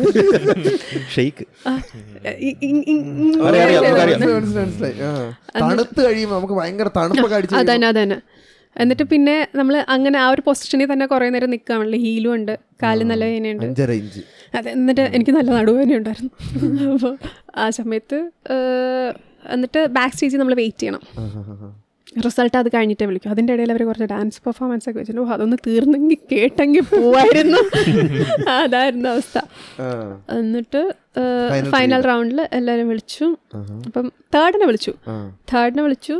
ഓക്കെ, സെക്കൻഡിനെ വിളിച്ചു. അപ്പോൾ ഞാൻ അടുത്ത എനിക്ക് തന്നെ ആ പുള്ളിക്കാരി കിട്ടിയില്ലെങ്കിൽ എനിക്ക് കിട്ടുന്ന എനിക്കൊരു ഇതുണ്ടായിരുന്നു. എന്നാലും വിളിക്കുമ്പോൾ ഉള്ളൊരു സന്തോഷം എന്ന് പറയുന്നത് ഐ എം വർത്ത് ഇറ്റ് എന്ന് എനിക്കൊരു തോന്നുന്നൊരു ഫീലിംഗ്. ആ ഒരു കോമ്പറ്റീഷൻ ജയിക്കുന്ന ആ ഒരു ടൈറ്റിൽ എനിക്ക് കിട്ടുന്നേക്കാളും എൻ്റെ സന്തോഷം എന്ന് പറയുന്നത് എനിക്കിത് ചെയ്യാൻ പറ്റി എന്നുള്ള എൻ്റെ ഒരു സമാധാനമാണ്. ഒന്നും ചെയ്യാൻ പറ്റില്ല, എനിക്ക് എൻ്റെ കട്ടിലിന് എണീറ്റ് താഴെ പോയിരുന്ന് എൻ്റെ വീട്ടിലാണെങ്കിലും എനിക്ക് സംസാരിക്കാൻ വരെ ബുദ്ധിമുട്ടായിരുന്നൊരു സ്റ്റേജിൽ നിന്ന് ഞാൻ ആ ഒരു കോമ്പറ്റീഷന് അവരെനിക്ക് ആ ക്രൗൺ വെച്ച് തന്നപ്പോൾ ഞാൻ കരഞ്ഞെന്ന് വെച്ചാൽ എന്നെക്കൊണ്ട് ഇനിയും പറ്റുമല്ലോ എന്നുള്ള ഒരു റീഅഷ്വറൻസ് എനിക്ക് കിട്ടിയ സന്തോഷമായിരുന്നു. അതായിരുന്നു എനിക്ക് മിസ്സസ് സൗത്ത് ഇന്ത്യ. പിന്നെ വേറൊരു കാര്യം എന്ന് വെച്ചാൽ ആനന്ദേട്ടൻ തന്ന സപ്പോർട്ട് വളരെ വലുതാണ്. ആരെങ്കിലും കളഞ്ഞിട്ട് പോയി. നിങ്ങളുടെ ആ ഒരു കെമിസ്ട്രി ഭയങ്കര രസമാണ്. കാര്യം പുള്ളി എന്ന് വെച്ചാൽ ഞാൻ രാത്രി ഉറങ്ങാതെ എഴുന്നേറ്റിരുന്ന് ടൈലിൻ്റെ ഇടയിൽ തഴുക്കളക്കുമായിരുന്നു, ടോർച്ച് അടിച്ചിട്ട്, ഫോണിൻ്റെ ടോർച്ച്. ഉറക്കം വരില്ല. അപ്പോൾ ആ ഒരു സ്റ്റേജിൽ നിന്ന് പുള്ളി ഇങ്ങനെ ഇരുന്നിട്ട് കുഴപ്പമില്ല. പുള്ളിക്ക് പാജൻസിനെ പറ്റി വലുതായിട്ടൊന്നും അറിയില്ല. പുള്ളിയോ ഇതുവരെയ്ക്കും എൻ്റെ അടുത്ത് ഒരു കാര്യം ചെയ്യേണ്ടെന്നൊന്നും പറഞ്ഞിട്ടില്ല. എനിക്കിഷ്ടമുള്ള ചെയ്യുക, എന്നെ അതിന് വേണ്ടി ഉപദ്രവിക്കരുത്, നീ മോഡലിങ്ങിന് പോകണമെങ്കിൽ പോയിക്കോ, എൻ്റെ അടുത്ത് വന്ന് ഫോട്ടോയ്ക്ക് നിൽക്കാൻ പറയരുത്, ഫോട്ടോ വേണം ഞാൻ എടുത്തുതരാം. അതാണ് പുള്ളിയുടെ ലൈൻ. അപ്പോൾ പുള്ളിയുടെ സപ്പോർട്ട് ഭയങ്കര വലുതായിരുന്നു. അത് ചെയ്യാനും ഇത് ചെയ്യാനും എനിക്ക് ആ കോമ്പറ്റീഷൻ കഴിഞ്ഞ് ജയിച്ചു കഴിഞ്ഞപ്പോൾ കണ്ടോ കിട്ടിയല്ലോ സമാധാനമായില്ലേ, ഇനി കരഞ്ഞു കൊണ്ടുപോരുന്നു. അതായിരുന്നു പുള്ളി പറഞ്ഞത്. അൻതേട്ടൻ ടെക്നിക്കൽ റൈറ്ററാണ്. സൺടെക് എന്ന് പറഞ്ഞ കമ്പനിയിൽ ഭയങ്കര സിനിമാ പ്രേമിയാണ്. എന്നെക്കാളും ഇഷ്ടം സിനിമ എന്ന് പറഞ്ഞാൽ സമ്മതിക്കില്ല, പക്ഷെ എനിക്ക് ആണെന്നാണ് തോന്നുന്നത്. ഭയങ്കര സിനിമ ഇഷ്ടമാണ്. അപ്പം സിനിമയിലോട്ട് ഇറങ്ങാനായിട്ട് ഡയറക്ഷനാണ് ഇഷ്ടം. അതെ, ഷോർട്ട് ഫിലിം ചെയ്തിട്ടുണ്ട്. ഒത്തിരി എഫേർട്ട് ഇടും. ഞാനൊന്നും എൻ്റെ ജീവിതത്തിൽ അത്ര എഫേർട്ട് ഇട്ടൊന്നും ചെയ്തിട്ടില്ല. അപ്പം അത്രയും സിനിമയോട് ഭയങ്കര പാഷനറ്റാണ്. ഇപ്പോൾ അരി ഹൈസ്റ്റ് എന്ന് പറഞ്ഞ സിനിമയിൽ അതിൻ്റെ റൈറ്ററും സിനിമാറ്റോഗ്രഫി ഡയറക്ഷൻ പുള്ളിയായിരുന്നു. ഒത്തിരി സമയം ഇൻവെസ്റ്റ് ചെയ്തിരുന്നു. ബംഗാളി സിനിമയൊക്കെ കാണും, നല്ല പടങ്ങളാണ്, പഴയ സിനിമകൾ. സത്യജിത് റായ് അവിടെ നല്ല ക്ലാസ് പടങ്ങളൊക്കെ ഉണ്ട്. പത്തേർ പാഞ്ചാലി എന്ന് പറയുന്നത് എന്നിട്ട് കുറേ സാധനങ്ങൾ, കുറേ സിനിമകൾ കാണും, ഉറക്കൊഴിഞ്ഞൊക്കെ ഇരുന്ന് കാണും. ഭയങ്കര ഇഷ്ടമാണ്, ഭയങ്കരമായിട്ട് സിനിമയിൽ എന്താണ് കയറണം. സിനിമയോട് പാഷനാണ്. എന്ന് വെച്ചാൽ ഇപ്പോൾ സിനിമയിൽ കയറി കാശുണ്ടാക്കണം എന്നല്ല, സിനിമ എന്ന് പറഞ്ഞ സംഭവത്തിന് ഭയങ്കര ഇഷ്ടമാണ്. ഫിലിം ഇൻസ്റ്റിറ്റ്യൂട്ട് അങ്ങനെ എന്തെങ്കിലും പോകാൻ താല്പര്യം? പോകണം എന്ന് താല്പര്യമുണ്ട്, ഇപ്പോഴുണ്ട്. നല്ലതാണ് പൂനെ ഫിലിം ഇൻസ്റ്റിറ്റ്യൂട്ട് ഒക്കെ. പുറത്തോട്ട് പോയാലോ ഒന്ന് ചിന്തിക്കും. എവിടെയായാലും അതിന് എന്തെങ്കിലും ആഗ്രഹം ഉണ്ടെങ്കിൽ പെർസ്യൂ ചെയ്യുന്നത് നല്ല കാര്യമാണ്. ഫുൾ സപ്പോർട്ട് ആയിരിക്കുമല്ലോ. തീർച്ചയായും. രാത്രി എഴുന്നേറ്റ് ടൈൽസിൽ അഴുക്കളൊക്കെ മെന്റലി ഡൗൺ ആയിരിക്കുന്ന ഒരു സ്റ്റേജ് ആണ്. അപ്പൊ ആ സമയത്ത് സപ്പോർട്ട് കിട്ടാന്ന് പറഞ്ഞാൽ ഭയങ്കര റെയർ ആണ്. പുള്ളി എന്നെ എനിക്ക് ഒരു സ്റ്റേജ് വരെ വിനുവിന് ഞാനിപ്പോൾ പറയുന്നത് കുറച്ചുകൂടി മനസ്സിലാവും. Because you are A psychologist. നമുക്കിപ്പോൾ അസുഖമാണ് എന്ന് മനസ്സിലാവുമ്പം, സ്പെഷ്യലി ഫോർ എ സൈക്കോളജി അല്ലെങ്കിൽ ഈ സോഷ്യൽ വർക്കൊക്കെ പഠിക്കുന്ന ആൾക്കാർക്ക് അത് സമ്മതിച്ചു കൊടുക്കാൻ ഒരു ബുദ്ധിമുട്ടുണ്ട്. നമ്മൾ ഇത്രയും പഠിച്ചിട്ട് നമുക്ക് എങ്ങനെ അത് വരാൻ പറ്റും, നമ്മൾ ബാക്കിയുള്ളവർക്ക് ഇത് പറഞ്ഞു കൊടുക്കുന്നില്ലെന്ന്. അപ്പോൾ കഴിവതും ഞാൻ അങ്ങനത്തെ ഒരു പ്രശ്നമില്ല എന്ന് പറഞ്ഞ് ഇരിക്കുകയായിരുന്നു. എന്നിട്ട് ഒരു സ്റ്റേജ് എത്തിയപ്പോൾ എനിക്ക് മനസ്സിലായി, ഇനി ഹെൽപ്പ് സീക്ക് ചെയ്തില്ല എങ്കിൽ എനിക്കത് ഭയങ്കര പ്രശ്നമാവുന്നു. ആ ഒരു സ്റ്റേജ് ഭയങ്കര വൃത്തിയുടെ കേട്ടോ. നമ്മളെ കൊണ്ട് പറ്റില്ല എന്നൊരാളടുത്ത് പറയേണ്ടി വരും. അത് ഇത്ര ക്ലോസ് ആയിട്ടുള്ള ആളാണെങ്കിൽ ശരി, നമുക്കെന്നും നമ്മളൊരു സംഭവമാണല്ലോ. പക്ഷെ അത് ഇപ്പോൾ നമുക്ക് എന്താ പറയുക, എല്ലാവർക്കും ബാക്കിയുള്ളവർക്ക് നമുക്ക് ഇങ്ങനെ പറഞ്ഞു കൊടുക്കാൻ പറ്റുമായിരിക്കും. സ്വന്തമായിട്ട് നമ്മുടെ വിഷമങ്ങൾ കേൾക്കുക എന്നൊക്കെ പറയുന്നത്, ലിസൺ ചെയ്യാന്ന് പറയുന്നത് ഭയങ്കര ഒരു സംഭവമാണ്. അത് ചിലപ്പോൾ നമ്മുടെ കൂടുതൽ നമ്മുടെ ഫ്രണ്ട്സിനെ പോലും ചിലപ്പോൾ ചെയ്യാൻ പറ്റത്തില്ല. അങ്ങനെ ഞാൻ പുള്ളിയോട് പറഞ്ഞു എനിക്കിങ്ങനെ ഒരു ഹോസ്പിറ്റലിൽ പോകണം. അങ്ങനെ പുള്ളി എൻ്റെ കൂടെ വന്നിരുന്നു, കുറേ സംസാരിച്ചു. ഉറങ്ങാതെയൊക്കെ ഇരിക്കുമ്പോൾ പുള്ളി ചാടിയൊക്കെ എണീക്കായിരുന്നു. ഭയങ്കര ഡീപ്പ് സ്ലീപ്പുള്ള ഒരാളാണ് കേട്ടോ. ഇടയ്ക്കൊക്കെ എണീറ്റിട്ട് ഉണ്ടല്ലോ അല്ലേ. അങ്ങനത്തെ ഒരു സ്റ്റേജിൽ നിന്നാണ് ഞാൻ മിസ്സസ് സൗത്ത് ഇന്ത്യ പോകുന്നത്. അതിനുശേഷം കിട്ടിയ കോൺഫിഡൻസ് ആണ്. പണ്ട് ഭയങ്കര ഓവർ കോൺഫിഡൻസ് ആയിരുന്നു എന്ന് പറയാം. അതിന്ന് ഒന്നുമില്ലാത്തൊരു സ്റ്റേജിൽ നിന്ന് പിന്നെ വീണ്ടും വളരെ കഷ്ടപ്പെട്ടു. പക്ഷിയെ പോലെ അത്രയും ഇല്ലെങ്കിലും ഒരു ചെറിയൊരു പറക്കം പറഞ്ഞു, ചെറിയൊരു കുരുവി. അയ്യോ എടാ, അപ്പൊ എനിക്കറിയില്ല ഇതെങ്ങനെ ഇടുവന്ന്. ഇപ്പോ എന്തുകൊണ്ടാണ് ഇങ്ങനെ ഡിപ്രഷനിലോട്ട് പോകുന്നത്? അതിന് എന്തെങ്കിലും പർട്ടിക്കുലർ റീസൺ അങ്ങനെ വല്ലതും ഉണ്ടോ? അതോ പർട്ടിക്കുലർ റീസൺ എന്ന് പറയുന്നത് എന്താ പറയുന്നത്, നമ്മളിപ്പോൾ ലൈഫ് ഒരു സ്ഥലത്തോട്ട് പോകുമെന്ന് വിചാരിക്കും, ഭയങ്കര കരിയർ ഓറിയൻറ്റഡ്. നമ്മൾ ആ ഒരു സ്റ്റേജിൽ എത്തിയില്ല എങ്കിൽ ചിലർ അതിനെ ഈസിലി ഓവർകം ചെയ്യും, ചിലർ സെൽഫ് ബ്ലെയിം തുടങ്ങും. ഞാൻ സെൽഫ് ബ്ലെയിം ചെയ്ത് തുടങ്ങി. അപ്പോൾ പിന്നെ സെൽഫ് ബ്ലെയിം ചെയ്ത് തുടങ്ങിയാൽ എന്താ ഇഷ്യൂ എന്ന് പറഞ്ഞാൽ നമ്മൾ ചുറ്റുമുള്ളതെല്ലാം എന്ത് മോശം നടന്നാലും ബിക്കോസ് ഐ എം റെസ്പോൺസിബിൾ എന്ന് പറഞ്ഞൊരു സ്റ്റേജിലോട്ട് നമ്മളിതൊക്കെ പഠിച്ചിട്ടുണ്ടെങ്കിലും സ്വന്തം കാര്യം വരുമ്പോഴത്തേക്ക് ആപ്ലിക്കബിൾ ആവാൻ ഭയങ്കര ബുദ്ധിമുട്ടാണ്. ഞാൻ ഭയങ്കര ഇമോഷണൽ ആയിട്ടുള്ള ഒരാളാണ്. ചെറിയ കാര്യങ്ങൾക്ക് ഭയങ്കരമായിട്ട് സന്തോഷിക്കും, ചെറിയ കാര്യങ്ങൾക്ക് ഭയങ്കര സന്തോഷം വന്നാലും ഞാൻ കാര്യം. അപ്പോൾ ഒരു സ്റ്റേജ് കഴിഞ്ഞപ്പോൾ ഭയങ്കര വൾണറബിളായിട്ട് മാറി. ഇപ്പം നീ എൻ്റെ അടുത്ത് കുറച്ച് കാര്യം ഇങ്ങനെ നല്ല രീതിയിൽ പറഞ്ഞാൽ ചിലപ്പോൾ ഞാൻ ഇരുന്ന് കരഞ്ഞു. ഞാൻ അങ്ങനെയാണ്. എനിക്ക് സന്തോഷമായി. എൻ്റെ കല്യാണ വീഡിയോയിൽ ആദ്യം കല്യാണം കഴിക്കുമ്പോൾ താലി കെട്ടുമ്പോൾ സന്തോഷം കാരണം കരയും. അതുകൊണ്ട് പിന്നെ കക്കന്ന് ചിരിക്കും. അത് കണ്ടാൽ എനിക്കെന്തോ അസുഖം ഉണ്ടെന്ന് തോന്നുന്നു. അതുകൊണ്ട് തിരിച്ച് കല്യാണം കഴിഞ്ഞ് പോകുന്ന സമയത്ത് വീണ്ടും നിലവിലും കരച്ചിലും, എനിക്ക് വീട്ടിൽ പോകണ്ട, കല്യാണം കഴിഞ്ഞ് പോകണ്ടെന്നുള്ള രീതിയിൽ. അപ്പം നമ്മൾ വിചാരിക്കുന്ന രീതിയിൽ ലൈഫ് പോകാതെ അത്രയും പ്ലാൻഡ് ആയിട്ടിരുന്നിട്ട് പിന്നൊരു ട്വിസ്റ്റ് ദൈവം തരുമ്പോൾ അതുവരെ ഇങ്ങനെ കൊണ്ടുപോയിട്ട് പിന്നൊരു വല്ലാത്ത ട്വിസ്റ്റ് ആയിരുന്നു. അടിച്ചെന്ന് പറഞ്ഞാൽ അലക്കി. റീസൺ വേണമെന്നില്ല. കുറെ പാസ്റ്റിലെ കുറെ ഇവന്റ്സും കൂടെ അതിൽ ഇൻഫ്ലുവൻസ് ചെയ്താണ്. അതിനാണ് ഈ ഒരു MSc കേസ് ഹിസ്റ്ററി ഒക്കെ എടുക്കുന്നത്. അതിനാണ് അപ്പോൾ നമുക്ക് പറയാൻ പറ്റില്ല ഈ ഒരു പെർട്ടിക്കുലർ റീസൺ കാരണമാണ് നമുക്ക് ഡിപ്രഷൻ വന്നതെന്ന് പറയാൻ പറ്റില്ല. ചിലവരുടെ ഇങ്ങനെ ആയിപ്പോവും. ചിലപ്പം ട്രിഗർ ചെയ്യുന്ന ചിലപ്പോൾ എന്തെങ്കിലും ഒരു ഇവന്റ് ആയിരിക്കും. പിന്നെ ചില സമയത്തൊക്കെ പാനിക് അറ്റാക്സ് ഒക്കെ 2 പ്രാവശ്യം പാനിക് അറ്റാക്സ് എന്താ സംഭവം? അത് പേടിച്ച് നമുക്ക് തന്നെ ബ്രീതിങ് ഒക്കെ കൂടി ഹാർട്ട് ബീറ്റ് ഒക്കെ കൂടി പാനിക് അറ്റാക്ക് ഒരു വൃത്തികെട്ട സ്റ്റേജാണ്. ചെറിയ കാര്യമായിരിക്കും പക്ഷെ ഭയങ്കര ആങ്സൈറ്റിയാണ് എനിക്ക്. ഞാൻ വണ്ടി കുറേ നാൾ ഓടിക്കില്ലായിരുന്നു. കാര്യം എനിക്ക് വണ്ടി എടുത്തുകൊണ്ട് വെളിയിൽ ഇറങ്ങുമ്പോഴും ഭയങ്കര പേടിയാണ്. അയ്യോ ഓഫായ ഫസ്റ്റ് ഇട്ട ഹാഫ് ക്ലച്ച് വീഴും. ഓട്ടോമാറ്റിക് എടുത്തിരുന്ന ഞാൻ ചാച്ചനോട് പറഞ്ഞു. അപ്പൊ ചാച്ചൻ ഇവ എന്നോട് ആദ്യം പറഞ്ഞു ഓട്ടോമാറ്റിക് എടുക്കുന്നത്. പക്ഷെ ചാച്ചൻ ഇല്ല, ഇതിൽ പഠിച്ചാലേ നമുക്ക് വണ്ടി ഓടിക്കാൻ പഠിക്കാൻ പറ്റും. അങ്ങനെയൊന്നുമില്ല. ഞാൻ പറഞ്ഞു ഓട്ടോമാറ്റിക് എടുക്കണമെന്ന് ആ പറഞ്ഞു. ആ, പിന്നെ ഞാൻ പറഞ്ഞതാ ചാച്ച ഓട്ടോമാറ്റിക് തന്നെയാണ് വണ്ടി ഓടിച്ച് പഠിക്കണം. ഞാൻ പറഞ്ഞു, ദാസ സമ്മതിക്കുന്നില്ല ദാസ. പിന്നെ ആ സമയത്തൊക്കെ അഖിൽദാസിനെ ഞാൻ കോണ്ടാക്ട് ചെയ്യുമായിരുന്നു. ആ എൻ്റെ സ്കൂൾ ടൈമിൽ നിന്ന് ഒരു 9th തൊട്ട് എനിക്ക് ഇന്ന് വരെയൊക്കെയുള്ള ചക്രമുത്താണ്. ആണാണ് എനിക്ക് എനിക്ക് എനിക്ക് ടോട്ടലി പറഞ്ഞ 3 ബെസ്റ്റ് ഫ്രണ്ട്സേ ഉള്ളൂ. ആ ഡാലിയ, സ്റ്റെഫി, അഖിൽദാസ്. എന്ത് ചെയ്യാൻ? എന്നിട്ട് നീ ഇത്രയും ദിവസം ഇവളെ എന്തുകൊണ്ടാ എനിക്ക് podcast വിളിക്കാത്തത്? എനിക്ക് വട്ടെടുത്ത് എപ്പോഴൊക്കെയോ ഞാൻ ഇവനെ വിളിച്ച് കരഞ്ഞിട്ടൊക്കെ ഉണ്ട്. ആണോ? അപ്പൊ ദാസൻ എന്ത് ചെയ്തതാണ്? ഞാൻ ഒന്നും ചെയ്തില്ല. പക്ഷേ ചൂടുവെള്ളം വേണോ? പക്ഷെ ആ ഒരു ഇൻസ്റ്റൻസിലുണ്ടല്ലോ നമ്മുടെ അടുത്ത് സംസാരിക്കുന്ന കേട്ടാലും മതി. That is more than enough. എനിക്ക് കുറേ കഴിയുമ്പോഴത്തേക്ക് നമ്മുടെ കൂടെ ഇരിക്കുന്ന ആനന്ദേട്ടൻ കേൾക്കുമെന്ന് പറഞ്ഞ് നമുക്കൊരാളെ ഓവർ ബേർഡൻ ചെയ്യാൻ പറ്റില്ല. എൻ്റെ ഫ്രണ്ട്സ് 2 പേരും, ഒരാൾ ആ സമയത്ത് കൊച്ചിലാണ്, ഇപ്പോൾ അവൾ ന്യൂസിലൻഡിലാണ്, സ്റ്റെഫി, അവൾ കാനഡയിലാണ്. പിന്നെ വേറെ എൻ്റെ ഫ്രണ്ട് ഡാലിയ, അവൾ ന്യൂസിലൻഡിലാണ്. അപ്പോൾ ടൈം ഡിഫറൻസ് ഉണ്ട്. എപ്പോഴും ഒരാളെ വിളിച്ചിട്ട് ഒരു സോറി ഫിഗർ ആവരുത് എന്നുള്ളത് കൊണ്ട് സോ മാറി മാറി വിളിക്കുമായിരുന്നു. അല്ല, ആരെങ്കിലും ലിസൺ ചെയ്യാനുള്ള നല്ലതാണ്. ഒന്ന് പറഞ്ഞു അതിന് ഞാൻ ഭയങ്കര ബ്ലെസ്ഡ് ആണ് കേട്ടോ. എനിക്ക് ഫ്രണ്ട്സ് ഉണ്ടായിരുന്നു, എൻ്റെ 2 ഫ്രണ്ട്സ്, ഈവൻ 3 പേരുണ്ടായിരുന്നു. ആനന്ദേട്ടുണ്ടായിരുന്നു. പറയും പിന്നെ ഇപ്പം പറയാൻ നാണക്കേട്. ഒരേ കാര്യമല്ലേ എത്രയെന്ന് പറഞ്ഞാൽ പറയുന്നത്. ലിസൺ ചെയ്യാനുള്ളത് സംസാരിച്ചില്ലെങ്കിലും കേട്ടോ. എല്ലാവർക്കും കാണില്ല അങ്ങനെ. ഞാൻ ഫോൺ എടുക്കാത്തതിന് അങ്ങനെയുള്ള കുറെ ഇവന്റ്സ് സംഭവിച്ചിട്ടുണ്ട്. എനിക്ക് ഭയങ്കര വിഷമം തോന്നിയിട്ടുണ്ട് പിന്നീട് അറിഞ്ഞപ്പോൾ. അങ്ങനെ കുറെ കാര്യങ്ങളൊക്കെ ഉണ്ട്. ഫോൺ എടുക്കൂല.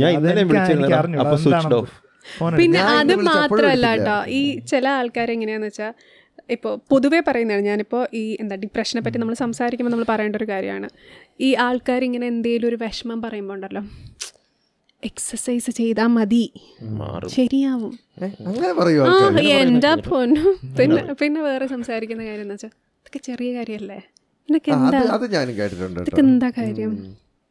പിന്നെ പറയുന്ന മെയിൻ കാര്യം എന്ന് വെച്ചാൽ ജീവിതത്തിൽ ഇതിനെക്കാലം അനുഭവിക്കുന്ന എത്ര പേരുണ്ടെന്നാണ്. അപ്പോൾ എനിക്ക് പറയേണ്ട ഒരു മെയിൻ കാര്യം എന്ന് പറയുന്നത്, നമ്മൾക്ക് ഒരാൾ പറയുന്നത് കേൾക്കാൻ പറ്റില്ല എങ്കിൽ കേൾക്കാൻ പറ്റില്ല എന്ന് പറയുക. ഫ്രീ ആയിട്ട് ഇതേപോലത്തെ അഡ്വൈസ് കൊടുക്കുന്ന അവർ ഉപദ്രവിക്കുന്നതിന് തുല്യമാണ്. സോ ഇത് ലിസൺ ടു ദം. അല്ലെങ്കിൽ ഒപ്പീനിയനേറ്റഡ് ആവേണ്ട സമയമല്ല. അല്ലെങ്കിൽ ഇപ്പോൾ ചില ആൾക്കാരുണ്ട് കേട്ടോ, ഇപ്പോൾ ഞാനിങ്ങനെ ഇങ്ങനെയൊക്കെ ആയാലും കൗൺസിലിംഗ് ചെയ്യുമായിരുന്നു കേട്ടോ. ഞാൻ പറയുമ്പോൾ നടക്കും. അപ്പോൾ എങ്ങനെയാണെന്ന് വെച്ചാൽ ഇപ്പം ഞാൻ വിനുവിനോട് പറയുകയാണ്, അപ്പോൾ വിനു എൻ്റെ അടുത്ത് പറയുകയാണ്, വിനുവിന് ഇങ്ങനത്തെ ഒരു ബുദ്ധിമുട്ടുണ്ട്. ഒരു ഫ്രണ്ടാണ് ഞാൻ വിനുവിൻ്റെ. അപ്പം ആസ് എ ഫ്രണ്ട് ഞാൻ തിരിച്ചു, ഇതല്ലേടാ ഉള്ളൂ, ഞാനുണ്ടല്ലോ അന്ന് അങ്ങനെ പോയപ്പോൾ എനിക്ക് ഇത്രയും നടന്നു. നിങ്ങളങ്ങനെ പറയുന്നൊരു ഫ്രണ്ടാണെങ്കിൽ നിങ്ങൾ വളരെ വൃത്തികെട്ടൊരു ഫ്രണ്ടാണ്. അത് മനസ്സിലാക്കേണ്ട കാര്യമാണ്. മാറേണ്ട സമയം അതിക്രമിച്ചിരിക്കുന്നു. അത് നമ്മൾ പറയും, രാജാവിന് രാജ്യം നഷ്ടപ്പെട്ടാലും കുട്ടിക്ക് ചെറിയൊരു പെൻസിൽ നഷ്ടപ്പെട്ടാലും വിഷമമാണ്. അപ്പോൾ നമ്മളുടെ ഒരാളുടെ വിഷമം പറയുമ്പോഴത്തേക്ക് അതിനേക്കാളും വലിയ വിഷമമാണ് എനിക്കുള്ളത് എന്ന് പറയുന്ന ആ ഒരു സംഭവം വളരെ വൃത്തികെട്ട സാധനമാണ്. കേൾക്കുന്ന ആരെങ്കിലും അത് ചെയ്യുമെങ്കിൽ ദൈവത്തെ ഓർത്ത് അത് മാറ്റുക. വളരെ അതെ, എന്റെ വിഷമം വലുത് നിന്റെ വിഷമം ചെറുത് എന്ന് പറഞ്ഞില്ല. നിന്റെ വിഷമല്ലടേ എന്റെ വലിയ വിഷമാണ്. അതൊക്കെ വെച്ച് നോക്കുമ്പോ ഇതൊക്കെ എന്ത് എന്നുള്ളൊരു ഡയലോഗ് വരാറുണ്ട്. അല്ലെങ്കിൽ നമ്മള് സ്കൂളിൽ പോവാതിരിക്കുമ്പോ വീട്ടുകാർ പറയുമല്ലോ, പണ്ട് ഞാൻ 78 കിലോമീറ്റർ നടന്ന് 2 കടലും നീന്തി കിടന്നാണ് സ്കൂളിൽ. ഒരു ബുക്കിന്റെ 2 പേജിൽ എഴുതിയിട്ട് അത് തീരുമ്പോ മാറ്റിട്ട് നമ്മുടെ ജനറേഷനിലുള്ള ആൾക്കാരും പറയും, ഇപ്പൊ നിനക്ക് ഓൺലൈൻ ക്ലാസ് അല്ലേ, നമ്മുടെ സമയത്ത് സ്കൂൾ ബസ്സിൽ അവിടെ കൊണ്ടാക്കി. നിനക്കിപ്പോ ഇത്രയും മാർക്ക് കിട്ടിയത് ഇത് ഓൺലൈനായിട്ട് പഠിച്ചത് കൊണ്ടാണ്, ഞങ്ങൾ ക്ലാസ്സിൽ പോയി പഠിച്ചുകൊണ്ടാണ് മാർക്ക്. ആൾക്കാർ എന്ത് നല്ലത് ചെയ്താലും അതിനെ അക്നോളജ് ചെയ്യാനുള്ള മനസ്സ് വളരെ കുറവാണ്. ഒരാൾക്ക് നല്ലത് വന്നാൽ ഓ അവൻ അങ്ങനെ ചെയ്തോണ്ട് കിട്ടിയതായിരിക്കും എന്ന് പറയുന്നവരാണ് കൂടുതൽ. അതെ, വെറും ഭാഗ്യം, ഹാർഡ് വർക്ക് ഒന്നും. ദീപ, നീ എത്രാം ക്ലാസ്സിലാണ് DSNലോട്ട് വരുന്നത്? 7th കഴിഞ്ഞ് 8th. എങ്ങനെ ഉണ്ടായിരുന്നു നമ്മുടെ കൂടെ ഉള്ള 8th വന്നപ്പോൾ 5 വർഷം. അപ്പം ഞാൻ നീ പിണ്ടണ്ട, ഞാൻ അങ്ങോട്ട് വന്നോളാം. പറയടാ. 8th വന്നപ്പോൾ നല്ലതായിരുന്നു, സ്കൂളൊക്കെ നല്ലതായിരുന്നു, നല്ല ഓർമ്മകളാണ്. എടാ മുഖത്തിൽ നിന്ന് അത്ര നല്ല നല്ല ഓർമ്മയല്ല കേട്ടോടാ. എന്നാലും കുഴപ്പമൊന്നുമില്ല. എടാ ഇപ്പോ ഇത് കണ്ടോണ്ടിരിക്കുന്ന പറഞ്ഞിട്ടായിരിക്കും, നമ്മൾ കമ്പ്യൂട്ടർ സയൻസ് ക്ലാസ് ആയിരുന്നു. +1 കമ്പ്യൂട്ടർ സയൻസ് ആയിരുന്നു. അതില് ഉണ്ടായിരുന്ന ആകെപ്പാടെ 5 പെൺപിള്ളേരിൽ ഒരാളായിരുന്നു ദീപ. ഞാൻ ബയോ കമ്പ്യൂട്ടർ ആയിരുന്നു, നിങ്ങൾ മാത്സ് കമ്പ്യൂട്ടർ. മാത്സിൽ ഞാൻ ഭയങ്കര ബുദ്ധിയായതുകൊണ്ട് എനിക്ക് ഓർമ്മയാണ്, ഞാൻ 10th എക്സാം കഴിഞ്ഞിട്ടും ഗൾഫിലായിരുന്നു. ഗൾഫിൽ നിന്ന് വെക്കേഷന് ബെറിനി പോയിട്ട് വന്നപ്പോൾ അതിനുശേഷം ഞാൻ മുട്ട എടുക്കാൻ വന്നത് ശ്രീലത മാമിൻ്റെ അടുത്ത് പറഞ്ഞതാണ്, ദീപ മാത്സ് ആണോ എടുക്കാൻ പോകുന്നത്? അല്ല, നന്നായി. ഇല്ല മാം എടുക്കില്ല. എൻ്റെ അമ്മ വെട്ടുകാട് മെഴുകുതിരിയൊക്കെ നേർന്നായിരുന്നു, മാത്സ് ജയിക്കണേ പണ്ടാരോന്നും പറഞ്ഞു. എടാ നിനക്കുണ്ടല്ലോ നമ്മളെയൊക്കെ ആദ്യമായിട്ട് കാണുന്ന ഓർമ്മ പറയടാ, ഷെയർ ചെയ്യും. എൻ്റെ തുടങ്ങിക്കോ. കാർത്തിക് എനിക്ക് തോന്നുന്നു ഞാൻ 8A ക്ലാസ് ലീഡർ, നീ 8B ക്ലാസ് ലീഡർ ആയിരുന്നു. നീ ഡസ്റ്റർ എടുത്തോണ്ട് പോവായിരുന്നു ഞങ്ങളുടെ ക്ലാസ്സിൽ. എനിക്ക് നിന്നെ അത് ഇഷ്ടമല്ലായിരുന്നു. ഞാൻ കൊണ്ടുവെക്ക്, നീ എടുത്തോണ്ട് പോകും. അത് പിന്നെ ഡസ്റ്റർ വേണ്ടടാ ക്ലാസ്സിൽ. നമ്മൾ ഒരുമിച്ച് ഒരു ക്ലാസ്സിലായത് എനിക്ക് തോന്നുന്നു 11th നമ്മൾ ഒരുമിച്ച് ഒരു ക്ലാസ്സിലാവുന്നത്. ഡസ്റ്റർ മാത്രമല്ല, നമ്മൾ ബെഞ്ചൊക്കെ മാറ്റുമായിരുന്നു. ബെഞ്ച് മാറ്റുമായിരുന്നു. പക്ഷെ എനിക്ക് നിങ്ങളെയൊക്കെ സംസാരിക്കാൻ, ഒരാളോട് സംസാരിച്ച എന്റെ ക്ഷീണം അപ്പുറത്തെ ക്ലാസ്സിൽ മാറാത്തത് കൊണ്ട് നമ്മൾ ക്രിക്കറ്റ് കളിക്കാൻ വേണ്ടി ഇത് ഒടിച്ചിട്ട് ബെഞ്ച് മാറ്റി. നിങ്ങൾ അവിടെ പെൻ ഫൈറ്റിംഗ് ഒക്കെ കൂടുതലായിരുന്നു. പിന്നെ ഇവന്റെ മെയിൻ സാധനമാണ് ബെഞ്ചിക്കൊട്ട്.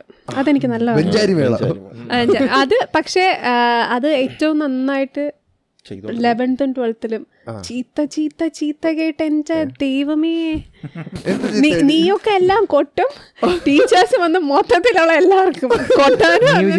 എത്രയും നന്നായിട്ട് എൻജോയ് ചെയ്ത് അല്ല ആക്ച്വലി നല്ലായിരുന്നു കേട്ടോ, നല്ലതായിരുന്നു. പിന്നെ ദാസിന് ഞാൻ പരിചയപ്പെട്ടത്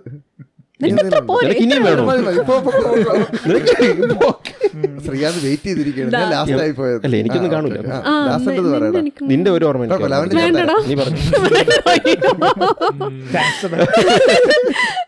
നിന്നെ ദാസനെ ഞാൻ കണ്ടു. ദാസൻ അങ്ങനെ നേരിട്ട് സംസാരിക്കൊന്നുമില്ല. ദാസനൊരു ചിരി മാക്സിമം, ഭയങ്കര നാണമാണെന്ന്. എന്നിട്ട് അന്ന് നടക്കാനായിരുന്നു 9th തോന്നുന്നു നമ്മള് ശ്രീകലാ മാമിന്റെ അവിടെ ട്യൂഷന് പോവായിരുന്നു. ട്യൂഷന് പോകുമ്പോഴത്തേക്ക് അങ്ങനെ എന്താണ് നമ്മൾ നമ്പർ കിട്ടിയത്. ഞാനും ദാസും തമ്മിൽ മെസ്സേജ് അയക്കും. നമ്മള് 12th വരെ മെസ്സേജ് അയക്കും. നേരിട്ട് കണ്ട ദാസൻ ഇങ്ങനെ മെസ്സേജ് എന്ന് പറഞ്ഞാൽ ഭയങ്കര സംഭവമാണ്. പൈസ ചെലവഴിക്കും. 100 മെസ്സേജ് ഒക്കെയാണ് കിട്ടുന്നത്. 14 രൂപയ്ക്ക് ഓഫർ ഉണ്ട്. അതെ, അതൊക്കെ എടുത്തിട്ട് അയക്കുന്നത് ഭയങ്കര വിലപ്പെട്ട മെസ്സേജുകളാണ്. അതെ, സത്യം.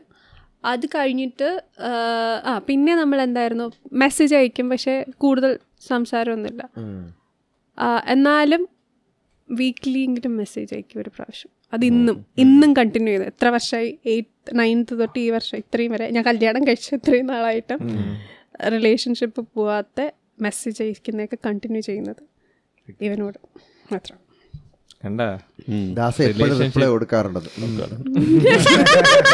അടുത്ത വരുന്നുണ്ട്. അടുത്ത വിനുവിന്റെ ഓർമ്മ പറയടാ. നീ പറയടാ, നീ എന്താ പറഞ്ഞോണ്ടിരിക്കുകയായിരുന്നു? ഒന്നുമില്ല, ഇതിലോട്ട് പോട്ടെ. പറയടാ, പറ. വിനുവിന്റെ ഓർമ്മ എന്താണ്? വിനു എൻ്റെ ഓർമ്മയില് വളരെ നല്ല സംസ്കാരത്തിൽ സംസാരിക്കുന്നൊരു മനുഷ്യനാണ്. വല്ലാണ്ട്. ഞാൻ ഒരു പ്രാവശ്യം നമ്മൾ 8th നമ്മുടെ പൽപ്പു അല്ലല്ലോ, മറ്റേ ആ ബ്ലോക്കില്ലേ, നമ്മൾ മെയിൻ ബ്ലോക്ക് അറിയാം, അവിടുത്തെ 2ാമത്തെ നിലയിലായിരുന്നു നമ്മുടെ 8th സ്റ്റാൻഡേർഡ്.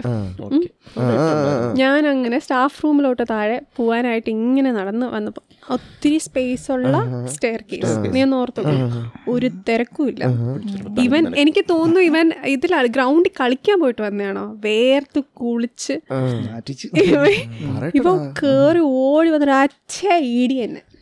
എവിടെ ഇങ്ങനെ ഒരു ഒറ്റ ഇടിയിടിച്ചിട്ട് അപ്പൊ ഞാൻ ഇങ്ങനെ ഒന്ന് നോക്കി. അപ്പൊ എന്നെ അവൻ എന്തടി എന്ന് വിളിച്ചു. അല്ല, ഫസ്റ്റ് അക്ഷരം എന്തായിരുന്നു?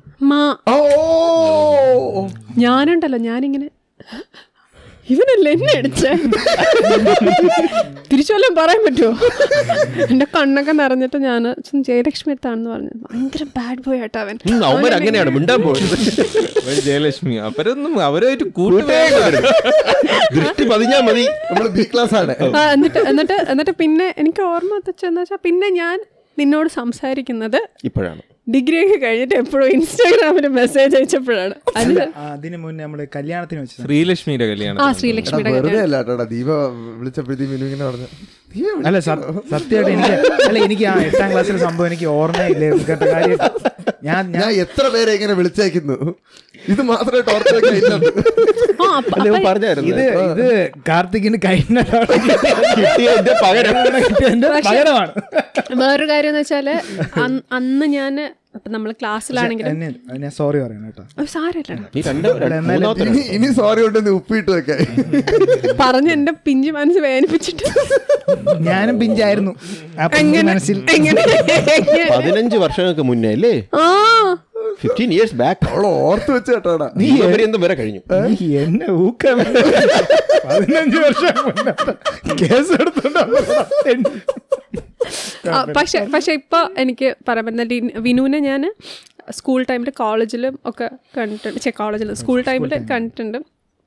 അതിനുശേഷം വിനു വന്ന് ഒരു റിഫൈൻ ആവുക എന്ന് വെച്ചാൽ കേട്ടോ ഭയങ്കര വലിയ വ്യത്യാസമാണ്.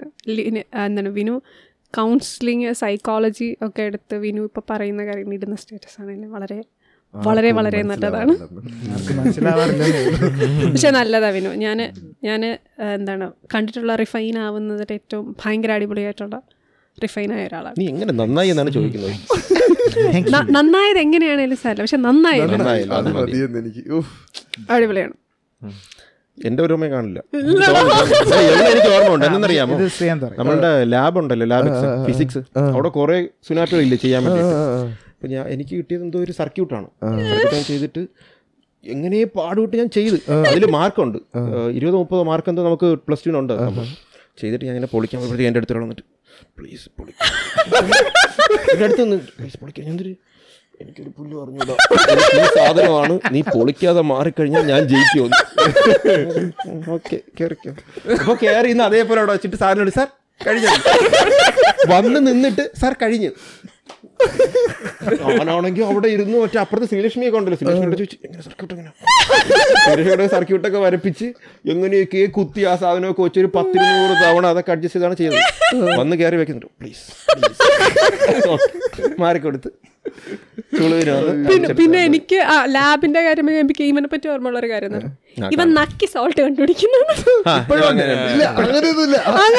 അങ്ങനെയുണ്ട് കറക്റ്റ് ആയിട്ട് ആ സോൾട്ട് അനാലിസിസ് ആളുകളെ വരെ നക്കിയാണ് സത്യം ചോദിച്ചോക്കാണ്. ഇവ എന്ത് സാധനം നോക്കിയാൽ കിട്ടിയാലും നക്കും. ഇപ്പോഴും എന്ത് സാധനം കിട്ടിയാലും നക്കും. ഒരു കുട്ടി ഉണ്ടായി നക്കി നോക്കി നല്ല കൊച്ചാണ്. പറഞ്ഞൂടല്ലോടാ. എന്നിട്ട് ഞാൻ എനിക്കിപ്പോഴും ഓർമ്മ, നമ്മുടെ എക്സാം ഒക്കെ ആകുമ്പോഴത്തേക്ക് ഓരോരുത്തരായിട്ട് ഇവന്റെ ബാക്ക് ക്യൂ നിൽക്കും. ഒന്ന് നക്കിട്ട് പറ, ഒന്ന് നക്കിട്ട് പറ.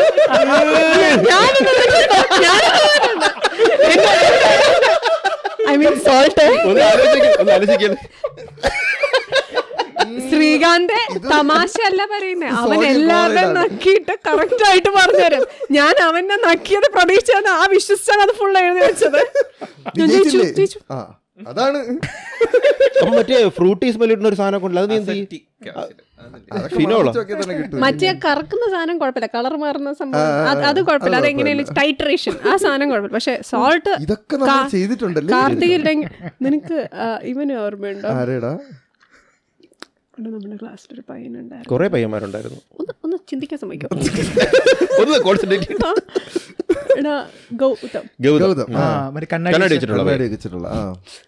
ലാബിൽ നിൽക്കുവാണ്, ഞാൻ ഇങ്ങനെ നിൽക്കുന്ന, അപ്പുറത്ത് നിൽക്കുന്ന, എന്തോ സോൾട്ട് ഇട്ട് ചെയ്യണം. അപ്പം ഇവനെ കൊണ്ട് നക്കിപ്പിച്ച് ഞാൻ സോൾട്ട് കണ്ടുപിടിച്ചു. സോൾട്ട് ദീപ്തി മാമാണ്. അപ്പം പെട്ടെന്ന് കാണിക്കില്ല, മാം ചീത്ത പറയും.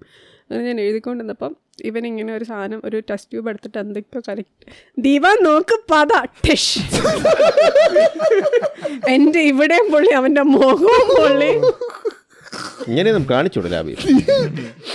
എടാ എന്തോന്ന് കെമിസ്ട്രി ലാബ് പൊട്ടിത്തെറിച്ച് ആശുപത്രി എടുത്തോണ്ട് പോയവനാണ് അവൻ. കണ്ണിലെന്തോ വീണല്ലേ. ഞാൻ 2 പേരെ അദ്ദേഹം പൊള്ളിച്ചു. ഒന്ന് ശ്രുതിരെ, ഒന്ന് ശില്പ വിജയ മുതുവൊക്കെ പൊള്ളി. എൻ്റെ ഇവിടെ ടേബിളില്. പക്ഷെ അതൊക്കെ അടിപൊളിയായിരുന്നല്ലേ. ലാബ് നല്ല രസമായിരുന്നു അല്ലേ? നമ്മളെ കമ്പ്യൂട്ടർ ലാബോ പവിത്ര മാം എന്തൊക്കെയായിരുന്നു. സൂപ്പർ അല്ലേ? രാവിലെ എന്തെങ്കിലും ടെസ്റ്റ് പൊട്ടിയാ നമ്മള് മേശയിൽ നിന്ന് അത് സ്ഥിരം കൊണ്ടുപോകണമായിരുന്നു അറിയാമോ നിതിൻ. ടെസ്റ്റ് ട്യൂബ് അതേപോലെ എടുത്തിട്ട് പോണ വഴിക്ക് ഒരു ഓവ് ഉണ്ട്, മറ്റേ കുമാരനാശം ബ്ലോക്കിന്റെ ഒരു ഓവ്, അതിനകത്ത് വെച്ചിട്ട് കല്ല് ഉടച്ചു വെച്ചു. ഇത് കാണിച്ചു കഴിഞ്ഞാൽ ഫൈൻ അടിക്കും, കാണിച്ചില്ലെങ്കിൽ പ്രശ്നമില്ല. നിനക്ക് വേറൊരു കാര്യം ഓർമ്മയുണ്ടോ? നമ്മൾ 12th നിങ്ങൾ ക്ലാസ്സിനകത്ത് വെച്ച് ഫുട്ബോൾ കളിച്ചേ. നമ്മൾ ഇടയ്ക്കിടയ്ക്ക് കളിക്കാറുണ്ട്. ഇടയ്ക്കിടയ്ക്ക് കളിച്ച് ആ പ്രൊജക്ടറിൽ ഇടിച്ചത് നശിപ്പിച്ച ഓർമ്മയുണ്ടോ? ഇല്ല, ഓർമ്മയില്ലല്ലേ? നമുക്ക് ലാസ്റ്റ് അവിടെ നിന്ന് ഇറങ്ങുമ്പോ ഒരു കോഷൻ ഡെപ്പോസിറ്റ് തരില്ലേ, അതെല്ലാവർക്കും 1500 കുറച്ചാ തന്നെ. 1500 കുറച്ച്. ഇതെന്തൊരു ഗോൾഡൻ പ്രൊജക്ട് കുറച്ചാണ് തന്നത്. ആണാടാ. പക്ഷെ നമ്മൾ നിങ്ങളെ ക്ലാസ്സിലല്ലായിരുന്നു. 1500 നമുക്ക് തരാളേ. അന്ന് പറഞ്ഞത് ടീച്ചർ എന്തോ പറഞ്ഞത് എന്തോന്ന് അലുമിനിയത്തിനാണ്. എന്തരായാലും അലുമിനി പരിപാടിക്കാണ് 1500 എടുത്തത്. ഇതിനായിരുന്നല്ലേ റീംബേഴ്സ് ചെയ്യണേ. ഇവര് 3 പേരുണ്ട് ഇപ്പൊ. 3 പേരെ വാങ്ങിക്കാം നമുക്ക്. 1500 പറഞ്ഞേ. ഞങ്ങൾ അങ്ങനെ ചെയ്തിട്ടേ ഇല്ല. നമ്മള് വൈരാഗ്യം പഠിക്കായിരുന്നു അപ്പുറത്തെ ക്ലാസ്. Projector പൊട്ടിച്ചിട്ടില്ല, pipe പൊട്ടിച്ചിട്ടില്ല. പിന്നെ നിങ്ങൾ എന്തോ സ്പോർട്സ് റൂമിൽ നിന്ന് എന്തോന്ന് എടുത്തോണ്ട് സ്പോർട്സ് റൂമിൽ നിന്ന് എന്തോ അവിടെ സാധനം ഉണ്ടായിരുന്നു. അത് കൊണ്ടുപോയിട്ട് എന്ത് ചെയ്യാനാണ്? ഇവനില്ല, നമ്മുടെ ക്ലാസ്സിൽ 5-6 പെൺപിള്ളേരല്ലേ ഉള്ളു. അപ്പോൾ ഫ്രണ്ടിൽ ഞങ്ങളിരിക്കും, ബാക്കിൽ ഇവർ അത്രയും പേരിരിക്കും. അപ്പോൾ ഇവരൊക്കെ ഒന്ന് ശ്രമിച്ചാൽ ഒരു ക്ലാസ് അങ്ങ് നിൽക്കും. ഒന്ന് മനസ്സ് വെച്ചാൽ മതി. ആരെങ്കിലും ഒരാൾ മനസ്സ് വെച്ചാൽ പിന്നെ അന്നത്തെ ക്ലാസ് നടത്താൻ ടീച്ചേഴ്സിന് സമ്മതിക്കില്ല. ലീലാമ്മ മാമിന് ഓർമ്മയുണ്ട്? ലീലാമ്മ മാം എന്ന് ക്ലാസ്സിൽ പഠിപ്പിച്ചുകൊണ്ടിരിക്കുകയാണ്. 2 അവർ മാം കണ്ടിന്യൂസ് ആയിട്ട് എടുക്കുകയാണ് കേട്ടോ. ഇവൻ ആദ്യത്തെ അവരോട്ട് ഉറങ്ങുവാണ്. എന്നിട്ട് ഇവർ പാവപ്പെട്ട മാം ലാസ്റ്റാണ് കണ്ടത് ഉറങ്ങുന്നത്. അവനെ എണീച്ചിട്ട് പറയാൻ പറഞ്ഞു, ആൻസർ എന്തോ ചോദിച്ചു. അപ്പോൾ അവൻ എന്തൊക്കെയോ ബബ്ബ അടിക്കും. അപ്പോൾ അവൻ ചോദിച്ചു, ആ മാം ചോദിച്ചു എന്ത് ചെയ്യായിരുന്നു ഇത്രയും നേരം? ഞാൻ താഴെ വീണ ബുക്ക് തപ്പുമായിരുന്നു മാം ഇത്രയും നേരം. ചേടാ, അതിന്റെ ഇടയിൽ കൂടെ ഇവളുടെ ലഞ്ച് ബോക്സിനകത്ത് എന്നും ചിക്കനും ഐറ്റങ്ങളും എന്തെങ്കിലും കാണും കേട്ടാ. ബാക്ക് ബെഞ്ചിന്ന് എഴഞ്ഞു വരും അടി കൂടെ. ടിഫിൻ ബോക്സ് തപ്പി ചിക്കൻ പീസ് കടിച്ചോണ്ട് തിരിച്ചു പോകും. അതിർത്തിയിൽ പോടാ. എന്റെ അമ്മയില്ലേ ബിരിയാണി എന്തെങ്കിലും തന്നോണ്ടെങ്കിൽ എക്സ്ട്രാ ഒരു വലിയ പൊതി തന്നോളൂ, ഞാൻ എന്തായാലും കഴിക്കട്ടെന്ന് വെച്ചിട്ട്. എടാ, നീ ഉണ്ടായിരുന്നു അതിൽ കൈയിട്ട് പറഞ്ഞേല് കാണും. നമ്മളേലും നിതിൻ ഉറങ്ങുമായിരുന്നു. കണ്ണ് തുറന്നു വെച്ചുറങ്ങും അല്ലേടാ? കണ്ണ് തുറന്ന് ചുവന്നിരിക്കും, വെള്ളമൊക്കെ ഇങ്ങനെ ഒഴുകുന്നാലും. ഫ്രണ്ട് ബെഞ്ചിലായോണ്ട് ഇങ്ങനെ ഇരുന്നേ പറ്റും. സ്കൂളിൽ പഠിക്കുന്ന സമയത്ത് ശരിക്കും പറഞ്ഞു കഴിഞ്ഞാൽ ഇപ്പോഴുള്ള ഞങ്ങളേ അല്ലല്ലേടാ എന്നൊക്കെ.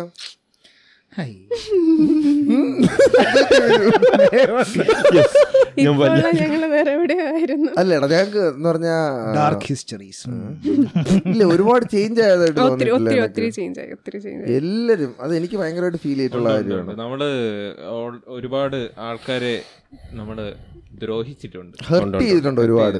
ഐശ്വര്യ എന്ന് പറയുന്ന ഒരു കുട്ടിയൊക്കെ നമ്മള് ഹർട്ട് ചെയ്തിട്ടുണ്ട്. ഐശ്വര്യ അശോകൻ. പണ്ടൊക്കെ ഭയങ്കര ബോഡി ഷേമിങ്. പിന്നെ അതെനിക്ക് ഞാനിവിടെ പറഞ്ഞേ പറ്റും. പുള്ളി എന്ന് പറയുന്നത് നമ്മുടെ ക്ലാസ്സിലൊരു മെയിൻ സാധനമായിരുന്നു. അത് ഇപ്പോൾ ഞാനെന്ന് പറയുന്ന വ്യക്തി മനഃപൂർവ്വമായിട്ട് ചെന്ന ആരെയും ചെയ്തിട്ടില്ലായെങ്കിലും നിങ്ങൾ ചെയ്യുമ്പോൾ ഞാൻ ചിരിക്കുമായിരുന്നു. അത് വളരെ വലിയ ചെറ്റത്തരമായിരുന്നു. അത് വലുതായി കഴിയുന്നതിന് ശേഷം മനസ്സിലായി. ഞാൻ ആളുടെ പേര് പറയുന്നത്, നമ്മളൊരു ക്ലാസ്സിലുണ്ടായിരുന്ന ഒരാൾ, സ്കൂൾ ടൈമിലൊക്കെ നമ്മുടെ ക്ലാസ്സിലുള്ള ഒരാളായിരുന്നു. അയാളുടെ നിങ്ങളെല്ലാവരും കളിയാക്കുക ഓരോന്നൊക്കെ ചെയ്യുമായിരുന്നു. ഓക്കെ, അപ്പോൾ ഞാൻ ഒബ്വിയസ്ലി കൂടെ ചെയ്യുമായിരുന്നു. അപ്പോൾ അത് ഒരു രീതി നോക്കുമ്പോഴത്തേക്ക് ബാക്കിയുള്ളവരെ സപ്പോർട്ട് ചെയ്യുന്നതാണല്ലോ. പുള്ളിയായിട്ട് ഞാൻ അങ്ങനെ കോണ്ടാക്റ്റ് ഒന്നുമില്ല. വർഷങ്ങളൊക്കെ കഴിഞ്ഞ് ഞാൻ PG ഫൈനൽ ഇയർ ആയിരുന്നപ്പോൾ ഒരു ദിവസം ഞാൻ കോയമ്പത്തൂരാണ് ഞാൻ പഠിച്ചത്. അപ്പോൾ ഞാൻ കോയമ്പത്തൂരോട്ട് പോയിക്കൊണ്ടിരുന്നപ്പോഴത്തേക്ക് ട്രെയിനിൽ എന്തോ ആയിരുന്നു, എനിക്ക് ഇൻസ്റ്റഗ്രാമിൽ എന്തോ ഒരു ഹായിന്നോ ഹലോന്നോ എന്തോ മെസ്സേജ് വന്നു. അങ്ങനെ ഞാൻ ചാറ്റ് ചെയ്തു വർഷങ്ങൾക്ക് ശേഷം. എന്തോ സംസാരിച്ചപ്പോൾ എൻ്റെ അടുത്ത് പറഞ്ഞു, എനിക്ക് ദീപേനെ ഒട്ടും ഇഷ്ടമല്ലായിരുന്നു. അപ്പോൾ ഞാൻ ചെയ്തു, ദീപനിപ്പോൾ ഞാൻ എന്ത് ചെയ്തിട്ട് എന്നെ ഇഷ്ടപ്പെടാതിരിക്കാൻ? ഞാനൊരു ഉപദ്രവം ചെയ്തിട്ടില്ല, ഞാൻ സംസാരിച്ചിട്ട് പോലുമില്ല അങ്ങനെ. അപ്പോൾ എന്നോട് പറഞ്ഞു, ക്ലാസ് പുള്ളിക്ക് ഭയങ്കര ബുദ്ധിമുട്ടുണ്ടായിരുന്നൊരു സമയമായിരുന്നു ക്ലാസ് എന്ന് പറയുന്നത്. ബിക്കോസ് നമ്മുടെ ക്ലാസ്സിലാണെങ്കിൽ നമ്മൾ ചിന്തിക്കുമ്പോഴും അതെ ഒരു സെറ്റ് ഓഫ് ആൾക്കാർ ഭയങ്കര ആക്റ്റീവാണ് അല്ലേ, ബാക്കിയുള്ളവർ നമ്മൾ കളിയാക്കുമ്പോഴും താറ്റുമ്പോഴത്തേക്കും സഹിച്ച് ചിരിച്ചുകൊണ്ടിരിക്കണം. ബിക്കോസ് അവർക്ക് വേറൊരു ഓപ്ഷൻ ഇല്ല. ആ സമയത്ത് അത് ചിന്തിക്കാനുള്ള ബുദ്ധിയും നമുക്കില്ല. നമ്മളെ കുറ്റം പറയാൻ പറ്റില്ല, നമുക്ക് അതിനുള്ള ബുദ്ധിയില്ല. ഈവൻ നമ്മൾ അങ്ങനെ ട്രെയിൻ ചെയ്തിട്ടുമില്ല. ഈവൻ ഇൻ സ്കൂൾ നമുക്ക് അങ്ങനത്തെ ഒരു ട്രെയിനിങ് തന്നിട്ടില്ല, ഒരു സ്കൂളിലും അങ്ങനെ ഇല്ല, കൊടുത്തിട്ടില്ല. അപ്പോൾ ടീച്ചേഴ്സ് എന്താണ് ബാക്കിയുള്ള കാര്യങ്ങൾ കണ്ടുപിടിക്കാൻ നടക്കുന്ന ഒരു ആവേശത്തിൽ ഇതും കൂടെ എടുത്തിരുന്നുവെങ്കിൽ പല പിള്ളേരുടെയും ലൈഫ് ബെറ്റർ ആയി. അതെ അതെ, മോശമല്ല, ഒട്ടും മോശമല്ല, നല്ല രീതിയിൽ കളിയാക്കുമായിരുന്നു. അപ്പോൾ ആ പുള്ളി എന്നോട് പറഞ്ഞതെന്ന് വെച്ചാൽ, ദീപ എന്നെ കളിയാക്കിയിട്ടില്ല, പക്ഷെ കളിയാക്കുന്നവരുടെ മുന്നേ ഇരുന്ന് ഒത്തിരി ചിരിച്ചിട്ടുണ്ട്. കളിയാക്കിയവർ പറഞ്ഞേക്കാളും കളിയാക്കിയവരുടെ തൊള്ളയിലും ദേഷ്യം എന്നോടുണ്ടായിട്ടുണ്ടെന്നാണ്. അപ്പം ഞാൻ ആണല്ലേ, അപ്പം ഞാൻ ചെയ്തു, ഞാൻ അനുഭവിക്കണ വെറുതെ അല്ല ഞാൻ എന്നൊക്കെ കൊണ്ട്. അതിൻ്റെ ഞാൻ കുറേ സോറി പറഞ്ഞത്. പക്ഷെ എന്നാലും ആ ഒരാളുടെ ചൈൽഡ്ഹുഡ് നശിച്ചതിലും നല്ലൊരു ഓർമ്മ, സ്കൂൾ മെമ്മറി ഇല്ലാത്തതിനും നമ്മളെല്ലാവരും റെസ്പോൺസിബിൾ ആയിരുന്നു. എനിക്ക് സ്കൂൾ മെമ്മറി ഒന്നും ഓർമ്മയില്ല. എൻ്റെ എല്ലാം എനിക്ക് ഓർമ്മയുണ്ട്, ഞാൻ പറഞ്ഞുതരാം. എനിക്ക് നല്ല ഓർമ്മയുണ്ട് നിന്റെ. അല്ലടാ, സ്കൂൾ ടൈമില് നമ്മളിവിടെ പലവട്ടം പറഞ്ഞിട്ടുള്ളൊരു കാര്യമാണ്. സ്കൂൾ ടൈമില് ഞാൻ ഭയങ്കരമായിട്ട് പെമ്പിളുടെ അടുത്ത് റൂഡായിട്ട് പെരുമാറുമായിരുന്നു. ഒരുമാതിരി എന്ന് പറഞ്ഞാൽ നല്ല രീതിയിൽ എങ്ങനെ ഓരോ കാര്യങ്ങൾ അപ്രോച്ച് ചെയ്യണം. ഇപ്പം ഇവിടെ ഇരുന്ന് നമ്മൾ ഈ അങ്ങോട്ടും ഇങ്ങോട്ടും കളിയാക്കുന്ന ആൾക്കാർ കാണുമ്പോൾ വിചാരിക്കും ഇത് ഇപ്പോൾ തുടങ്ങിയൊന്നുമല്ല, ഇതിൻ്റെ ഒക്കെ എക്സ്ട്രീം ലെവലായിരുന്നു. ഇത് വളരെ റിഫൈൻഡ് ആയിട്ടുള്ള കളിയാക്കലാണ് നിങ്ങളിപ്പോൾ കാണുന്നത്. പണ്ട് നല്ല രീതിയിൽ കളിയാക്കുമായിരുന്നു. പിന്നെ ഓപ്പോസിറ്റ് സൈഡിലുള്ള ആൾക്ക് എങ്ങനെ തോന്നുന്നില്ല. നമ്മൾ വിചാരിക്കുന്ന വെച്ചാൽ ഒരു സെറ്റ് ഓഫ് ആൾക്കാർ നമ്മൾ പറയുന്ന കേട്ട് ചിരിക്കുന്നുണ്ട്, സോ നമ്മൾ അവിടെ ഹീറോ ആവുന്നുണ്ട്. അപ്പം ഇത് കാണുന്നവരടുത്ത് പറയേണ്ട രണ്ടാമത്തെ കാര്യം, കൊച്ചു കുട്ടികളാണ് എങ്കിൽ നമ്മുടെ ക്ലാസ്സിൽ ഒരു സെറ്റ് ഓഫ് ആൾ, അല്ലെങ്കിൽ ഇപ്പോൾ ഒരു മെലിഞ്ഞിരിക്കുന്ന ആളെ അല്ലെങ്കിൽ തടിച്ചിരിക്കുന്ന ആളെ നമ്മൾ കളിയാക്കുമ്പോൾ അവരെ അഫക്റ്റ് ചെയ്യുക എന്ന് പറയുന്നത് അന്നത്തെ ദിവസം മാത്രമല്ല, ത്രൂ ഔട്ട് ദെയർ ലൈഫ് അവർ ഭയങ്കരമായിട്ട് അഫക്റ്റഡ് ആവും. ഭയങ്കരമായിട്ട് കുറയും. അത് മാത്രമല്ല, ഇപ്പോൾ എൻ്റെ ഒരു ദിവസം ഒരാൾ കളഞ്ഞാൽ എനിക്കത് ഭയങ്കര ബുദ്ധിമുട്ടാണ്. അപ്പോൾ അത്രയും നമ്മൾ ആഘോഷിച്ചതുപോലെ ആഘോഷിക്കേണ്ട അവരുടെ വർഷങ്ങൾ കളയാന്ന് പറഞ്ഞാൽ വളരെ മോശമായ കാര്യമാണ്. അങ്ങനെ ചെയ്യുന്നുണ്ടെങ്കിൽ നമ്മൾ മനസ്സിലാക്കണം. ഇപ്പം നമ്മൾ വിചാരിക്കും തമാശയല്ലേ, അതേപോലെ എന്നെപ്പോലെ അന്ന് ആ കളിയാക്കൽ കണ്ട് ചിരിക്കുന്ന ആൾക്കാരുണ്ടെങ്കിൽ ചിരിക്കരുത്. പറയുന്നേക്കാളും വൃത്തികെട്ട സ്വഭാവമാണ് അതിനെയൊക്കെ എൻകറേജ് ചെയ്യുക എന്നുള്ളത്.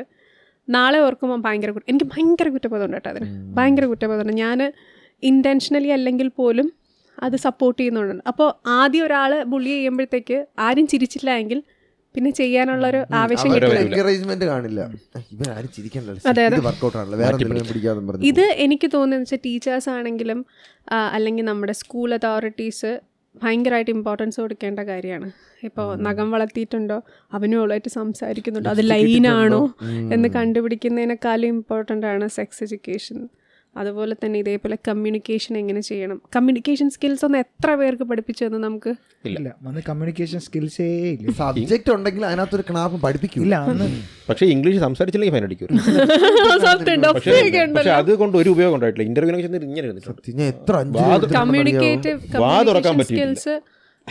കമ്മ്യൂണിക്കേഷൻ സ്കിൽസ് ഇല്ലാത്ത ഭയങ്കര വലിയൊരു പ്രശ്നമാണ്.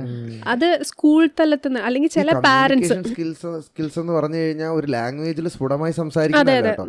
നമ്മൾക്ക് നമ്മുടെ മനസ്സിലുള്ള കാര്യം വ്യക്തമായിട്ട് ഒരാളുമായിട്ട് കമ്മ്യൂണിക്കേറ്റ് ചെയ്യാൻ പറ്റും. കമ്മ്യൂണിക്കേഷൻ സ്കിൽസ് അല്ല, ആ സമയത്തൊക്കെ ഞാൻ അങ്ങനെ പെൺകുട്ടികളോടൊന്നും സംസാരിക്കാറില്ല. അന്ന് സംസാരിക്കണ എങ്ങനെയെന്ന് അറിഞ്ഞൂടെ, ഭയങ്കര ഷൈ ആയിരുന്നു. അതൊക്കെ എനിക്ക് തോന്നുന്നു ഒരു കമ്മ്യൂണിക്കേഷൻ സ്കിൽ അങ്ങനെ എന്തെങ്കിലുമൊക്കെ കിട്ടിയിരുന്നെങ്കിൽ. എൻ്റെ കമ്മ്യൂണിക്കേഷൻ സ്കില്ല് കൂടിയതും എന്നിൽ എന്തെങ്കിലും ഒരു overall development as A person അല്ലെങ്കിൽ എൻ്റെ ഒരു പേഴ്സണാലിറ്റി മോൾഡ് ആയിട്ടുണ്ടെങ്കിൽ അതിൻ്റെ മെയിൻ റെസ്പോൺസിബിലിറ്റി അല്ലെങ്കിൽ മെയിൻ ആയിട്ടുള്ള ഒരു റീസൺ ഓൾ സയൻസിൽ ഞാൻ പഠിക്കാൻ പോയതാണ്. All science has change my life. ആദ്യം ഞാൻ ഓൾ സയൻസ് എന്ന് പറഞ്ഞപ്പോഴത്തേക്ക് എൻ്റെ അമ്മ, വല്യമ്മ, കുഞ്ഞമ്മ എല്ലാവരും ഓൾ സയൻസാണ് പഠിച്ചത്. അപ്പോൾ ഓൾ സയൻസിൽ പോകണത് ഞാൻ ഭയങ്കര കരച്ചിലായിരുന്നു. എനിക്ക് വിമൻസ് കോളേജിൽ പഠിക്കണ്ട, ഞാൻ പഠിക്കില്ല. ഞാൻ പറഞ്ഞു എനിക്ക് മാറി വാനസി പോയാൽ മതി. അപ്പം അമ്മ പറഞ്ഞു മാറി വാനസി പോയി നീ പഠിക്കില്ല, എങ്കിൽ നമുക്ക് BDSന് പോവാം. അമ്മ വായിൽ കഴിയണല്ല, ഞാൻ പറ്റില്ല, അതാണ് അങ്ങനെ ഭയങ്കര പ്രശ്നമായി. അപ്പം എനിക്ക് കോളേജ് ലെക്ചർ ആവണമെന്നായിരുന്നു. അങ്ങനെ ഞാൻ ഓൾ സയൻസിൽ കൊണ്ട് കയറ്റി നിർബന്ധിച്ച്, വേറൊരു ഓപ്ഷൻ ഇല്ലല്ലോ. അച്ഛനും അമ്മയും ആരെങ്കിലും സപ്പോർട്ടുണ്ട്. ഞാൻ ചാച്ച സമ്മതിക്കും, ചാച്ചൻ തന്നെ ഞാൻ അച്ഛനെ വിളിക്കാം. ചാച്ച ഓ വേണ്ട മോനെ നമുക്ക് ഓൾ സയൻസ് മതി. എന്നിട്ട് ഓൾ സയൻസിൽ കൊണ്ട് ചെന്നു. ആദ്യത്തെ ദിവസം എനിക്ക് ഭയങ്കര വിഷമമായിരുന്നു, എന്താ കൊള്ളില്ലായിരിക്കും എങ്ങനെയാണെന്ന് അറിയില്ലല്ലോ. പക്ഷേ എൻ്റെ ക്ലാസ്സിൽ 69 ആ റേഞ്ച് ഉണ്ടായിരുന്നു പിള്ളേർ. ആദ്യം ഭയങ്കര ബുദ്ധിമുട്ടായിരുന്നു. പക്ഷെ ഇവൻച്വലി നമ്മൾ ഭയങ്കരമായിട്ട് ഇൻഡിപെൻഡൻ്റ് ആയി തുടങ്ങും. എന്ന് വെച്ചാൽ ഒരു പ്രോഗ്രാം നടത്താനോ ഒന്നിനും വേറെ ആരുമില്ല. ഇപ്പോൾ ഒരു കോയഡ് സ്കൂളാണ്, കോയഡ് കോളേജ് ആണെങ്കിൽ ഇപ്പോൾ പല കാര്യങ്ങളും ചെയ്യുന്ന ആൺകുട്ടികളായിരിക്കും. ഇത് ബസ്സിൻ്റെ മുകളിൽ കയറി മരത്തിൽ കയറി ബാനർ കെട്ടുന്നത് തൊട്ട് കസേര മാറ്റി തൂക്കുന്നത് വരെ പെങ്കൊച്ചുങ്ങളാണ്. അപ്പം നമ്മളുടെ ഒരു ഇൻഡിവിജ്വാലിറ്റി ഡെവലപ്പാവും. പിന്നെ എന്താണെന്ന് വെച്ചാൽ ഇംഗ്ലീഷ് ഡിപ്പാർട്ട്മെൻറ്റും ബികോം ഡിപ്പാർട്ട്മെൻറ്റാണ് ഓൾ സയൻസിൽ ഭയങ്കര ഹിറ്റായിട്ട് നിൽക്കുന്നത്. അവർ തമ്മിലാണ് കോമ്പറ്റീഷൻസ്, ഇംഗ്ലീഷ്. അപ്പോൾ ഓരോ കോമ്പറ്റീഷന് ചേർന്ന് തുടങ്ങി, ഓരോന്നിന് പാർട്ടിസിപ്പേറ്റ് ചെയ്ത് തുടങ്ങി. നമുക്ക് എന്നുവെച്ചാൽ എന്താ പറയുന്നത്, പെൺകുട്ടികളായിട്ടിരുന്ന് മിക്കവാറും ചിന്തിക്കുന്ന, ഇപ്പോൾ നമ്മൾ കുറേ ട്രോൾസ് കാണുന്ന സാധനമാണ്, പെൺകുച്ചുങ്ങൾ 5 പേരിന്ന് സംസാരിച്ചാൽ അവർക്ക് നുണ മാത്രമേ പറയാനുള്ളൂ, വെറുതെ പറയുന്നതാണ്. നമ്മൾ സംസാരിക്കുമായിരിക്കും, ബാക്കി പല കാര്യങ്ങളും സംസാരിക്കും, പക്ഷേ നമ്മളുടെ ഇൻ്റലക്ച്വലി അല്ലെങ്കിൽ നമ്മളെ ഫിസിക്കലി അല്ലെങ്കിൽ മെൻ്റലി ഡെവലപ്പ് ചെയ്യുന്ന പല കാര്യങ്ങളും ഡിസ്കസ് ചെയ്യുന്ന അങ്ങനത്തെ ഒരു ഗ്രൂപ്പ് എന്നാണ് എൻ്റെ ഒരു അഭിപ്രായത്തിൽ. ഏതൊരു പെൺകുട്ടിക്കും അവരുടേതായ ഒരു ഗേൾ ഗ്യാങ് ഉണ്ടായിരിക്കണം. അതുപോലെ തന്നെ പണ്ടൊക്കെ നമ്മൾ പറയുന്നൊരു കാര്യം ഉണ്ടായിരുന്നു കേട്ടോ, ഞാൻ വരെ ചിന്തിച്ചിട്ടുള്ളത്, ബോയ്സിൻ്റെ ഒക്കെ ഒരു സെറ്റ് ഓഫ് ഫ്രണ്ട്സ് ഉണ്ടെങ്കിൽ മാത്രമേ സെറ്റായുള്ളൂ, എന്നാലേ അതെന്നൊക്കെ വളരെ വ്യത്യസ്തമാണ്. നമ്മളൊരു ഏജ്ഡ് ആവുന്നതോറും നമ്മളുടെ രീതികൾ അറിയുന്ന, നമ്മളെ മനസ്സിലാക്കുന്ന ഒരു സെറ്റ് ഓഫ് ഗേൾ ഫ്രണ്ട്സ് ഉണ്ടെങ്കിൽ അത് അത്രയും ഇമ്പോർട്ടൻ്റ് ആണ്. ഓൾ സയൻസ് ലൈഫ് എന്ന് പറയുന്നത്, എനിക്കിനി ഒരിക്കൽ കൂടെ പഠിക്കാനൊരു ഓപ്ഷൻ തന്നാൽ ഞാൻ എന്തായാലും ഓൾ സയൻസിലേക്ക് പോകും. എനിക്ക് PG ഓൾ സയൻസിൽ MSW ഇല്ലാത്തതുകൊണ്ടാണ് ചെന്നത്. അത് കഴിഞ്ഞിട്ട് ഞാൻ നെറ്റ് പാസ്സായി കഴിഞ്ഞിട്ട് ഞാൻ ഓൾ സയൻസ് ചെന്നിട്ട് ഞാൻ ചോദിച്ചായിരുന്നു അവിടുത്തെ വൈസ് പ്രിൻസിപ്പൽ മാമും ഞാനും ഒക്കെ ആയിട്ട് ഭയങ്കര കൂട്ടായിരുന്നു. പുള്ളിക്കാരി MSW അടുത്തെങ്ങാനും തുടങ്ങുമോ, നെറ്റൊക്കെ കിട്ടിയിട്ടുണ്ട്, വല്ലതും തുടങ്ങും പറഞ്ഞില്ലാന്ന് പറഞ്ഞു. അപ്പോൾ എന്താ നമ്മുടെ കമ്മ്യൂണിക്കേഷൻ അത് എന്ന് പറഞ്ഞാൽ അവിടെ നമ്മൾ കൂടുതൽ ഇൻഡിപെൻഡൻ്റ് ആവാൻ നമുക്ക് ഒത്തിരി ഓപ്ഷൻസ് ഉണ്ട്, ഒത്തിരി പ്രോഗ്രാംസ് ഉണ്ട്. ഇപ്പോൾ ടാലൻറ്റ് ഷോസ് ആണെങ്കിലും അവർ നടത്തുന്ന, ഇപ്പോൾ മിസ് ഓൾ സയൻസ് ആണെങ്കിലും, അതൊക്കെ പുറത്തുനിന്ന് പറയുമ്പോഴത്തേക്ക് മിസ് ഓൾ സയൻസ് എന്ന് പറയുന്നത് ഒരു ചെറിയ ഒരു ബ്യൂട്ടി പാജൻ്റാണ്. ഇതെന്തിനാ ഇപ്പോൾ അങ്ങോട്ടും ഇങ്ങോട്ടും പെൺകൊച്ചുങ്ങൾ നടക്കുകയല്ലേ ഉള്ളൂ, 2 ക്വസ്റ്റ്യൻ ചോദിക്കും. പക്ഷെ അങ്ങനെയല്ല. ഒരു രീതിയിലും ഞാൻ സ്കൂളിൽ ഡാൻസ് കളിക്കാൻ കയറിയിട്ടുണ്ട്, അല്ലാത്തൊരു പ്രസംഗത്തിന് പോലും ഞാൻ കയറി നിന്നിട്ടില്ല. ഓടാൻ പോവില്ല, ചാടാൻ പോവില്ല. എനിക്കിപ്പോഴും ഓർമ്മയുണ്ട്, PT പീരീഡ് ഞാൻ ഡയറിയിൽ അമ്മേനെ കൊണ്ട് ഒപ്പിട്ട് വാങ്ങിച്ചുകൊണ്ടിരും, സൈനസ് ആണ് വെയിൽ കൊണ്ടുവിടാൻ, എന്നിട്ട് ഞാൻ മാറിയിരിക്കും ഇങ്ങനെ. എനിക്ക് ഓർമ്മയുണ്ട്, ഞാൻ ഡയറി കൊണ്ടേ വരും PT പീരീഡ് അമ്മ. അത് കഴിഞ്ഞിട്ട് ആ കോളേജിൽ ചെന്നിട്ട് ആ ഒരു കോമ്പറ്റീഷൻ എന്ന് പറയുമ്പോഴത്തേക്ക് 10,000-2,000 പിള്ളേരുണ്ട്. പെൺകൊച്ചുങ്ങളെന്ന് പറഞ്ഞാൽ കൂവി നാറ്റിക്കും. കൂവലെന്നൊക്കെ പറഞ്ഞാൽ നമ്മൾ വിചാരിക്കണ കൂവലല്ല, നശിപ്പിക്കും. അപ്പം നമ്മൾ പലപ്പോഴും വിചാരിച്ചിട്ടുണ്ട്, കൊച്ചുങ്ങളായിരുന്നെങ്കിൽ കുറച്ച് മയമെങ്കിലും ഉണ്ടായിരിക്കും. ഇത് അങ്ങനെയൊന്നല്ല. ഈ സെക്കൻഡ് ഇയർ ഒക്കെ ആയിരുന്നപ്പോഴത്തേക്കും നമുക്ക് അങ്ങനെ വലിയ കോണ്ടാക്റ്റ് ഒന്നും ഇല്ല. ചേച്ചിമാരൊക്കെ ഉണ്ട്, ചേച്ചിമാരൊക്കെ നല്ല റേഞ്ചാണ്. കൂവി അറപ്പിച്ച് നാറ്റിച്ചു. ഞാൻ അവിടെ നിന്നിട്ട് ഇങ്ങനെ അയ്യോ അനങ്ങാൻ വയ്യല്ലോ എന്നുള്ളത്. പക്ഷെ തേർഡ് ഇയർ ആയപ്പോൾ നമ്മൾ കൂടുതൽ ആക്റ്റീവാണ്. നമ്മൾ 3rd years ആണ്. പല പ്രോഗ്രാമിലും NSSൽ ഞാൻ ഉണ്ടായിരുന്നു. അപ്പം NSSൻ്റെ മെയിൻ കാര്യങ്ങളൊക്കെ പോകുമായിരുന്നു. അപ്പോൾ കാര്യങ്ങളൊക്കെ ചെയ്ത് അവിടെ ഓൾമോസ്റ്റ് ഭയങ്കര നല്ല ഇമേജ് ആയിരിക്കില്ല, എന്നാലും ഒരു ഭയങ്കരി എന്നുള്ളൊരു രീതിയിലായിരുന്നു. അപ്പം ഞാൻ ആ കോമ്പറ്റീഷന് കയറുന്നതിന് സ്റ്റെഫി എൻ്റെ ഓൾ സയൻസ് തീർച്ചയായും. അപ്പോൾ കോമ്പറ്റീഷന് പോയത്തെ സമയത്ത് സ്റ്റെഫി എനിക്ക് ഓൾ സയൻസ് ആയിട്ടുള്ള ഫ്രണ്ട്, അവളോട് ഞാൻ പറഞ്ഞായിരുന്നു, സ്റ്റെഫി കയറുമ്പോൾ നോക്കിയോ, മാറ്റിക്കും, ഉറപ്പായിട്ടും കൂവിക്കൊല്ലും. പക്ഷേ കഴിഞ്ഞ പ്രാവശ്യം കൂവൽ കിട്ടിയോണ്ട് ഇപ്രാവശ്യം കിട്ടുമെന്നുള്ള എക്സ്പെക്റ്റേഷൻ കൊണ്ട് ഞാൻ കയറിയപ്പോൾ കൂവൽ കിട്ടിയാൽ എനിക്ക് ചെയ്യാൻ പറ്റി. അതാണ് നമുക്ക് പല സ്കിൽസും ഡെവലപ്പ് ചെയ്യുന്ന നമ്മളുടെ ലിമിറ്റ്സിനെ പുഷ് ചെയ്യുമ്പോഴത്തേക്കാണ്. നമ്മൾ വിചാരിക്കുന്ന പോലെയല്ല, പല ആൾക്കാരും ക്ലാസ്സിൽ സംസാരിക്കാതിരിക്കുന്ന അല്ലെങ്കിൽ വളരെ ഇൻട്രോവേർട്ടായിട്ടുള്ള ഇരിക്കുന്ന പലർക്കും ആ ഒരു ഓപ്പർച്യൂണിറ്റി കിട്ടിയാൽ അവർക്ക് എക്സൽ ചെയ്യാൻ പറ്റും. എനിക്ക് അങ്ങനത്തെ പല ഓപ്പർച്യൂണിറ്റീസും കിട്ടിയത് ഓൾ സയൻസ് ആണ്. നമുക്ക് ഓൾ സയൻസിൽ എടാ ദീപ പറഞ്ഞില്ലേ ഫ്രണ്ട്സിന്റെ, ഇപ്പൊ ഈ ഗേൾസ് പൊതുവേ ഫ്രണ്ട്ഷിപ്പ് ഞാൻ കുറച്ച് കണ്ടിട്ടുണ്ട്, അത്ര ഇമ്പോർട്ടൻസ് കൊടുക്കാറില്ലാത്ത കുറച്ച് ഗേൾസിന് മാറും. ഞാൻ ഇപ്പൊ ഒരു പുതിയൊരു സർക്കിളിലൂടെ കണ്ടു കഴിഞ്ഞ ഒരു എക്സ്പീരിയൻസ് ഞാൻ പറയുന്നുണ്ട്. സെൽഫ് ഇൻഡിപെൻഡന്റ്, ഫൈനാൻഷ്യലി ഇൻഡിപെൻഡന്റ് ആയിട്ടുള്ള പെൺകുട്ടികളുണ്ടല്ലോ അവരുടെ സർക്കിൾ കീപ്പ് ചെയ്യും. അതെ, ഇതെന്താന്നറിയാം, കല്യാണം കഴിഞ്ഞിട്ട് ചിലപ്പോൾ പലരും എന്താന്ന് വെച്ചാൽ അവരുമായിട്ട് ഒതുങ്ങി പോകുന്ന ചില ആൾക്കാരുണ്ട്.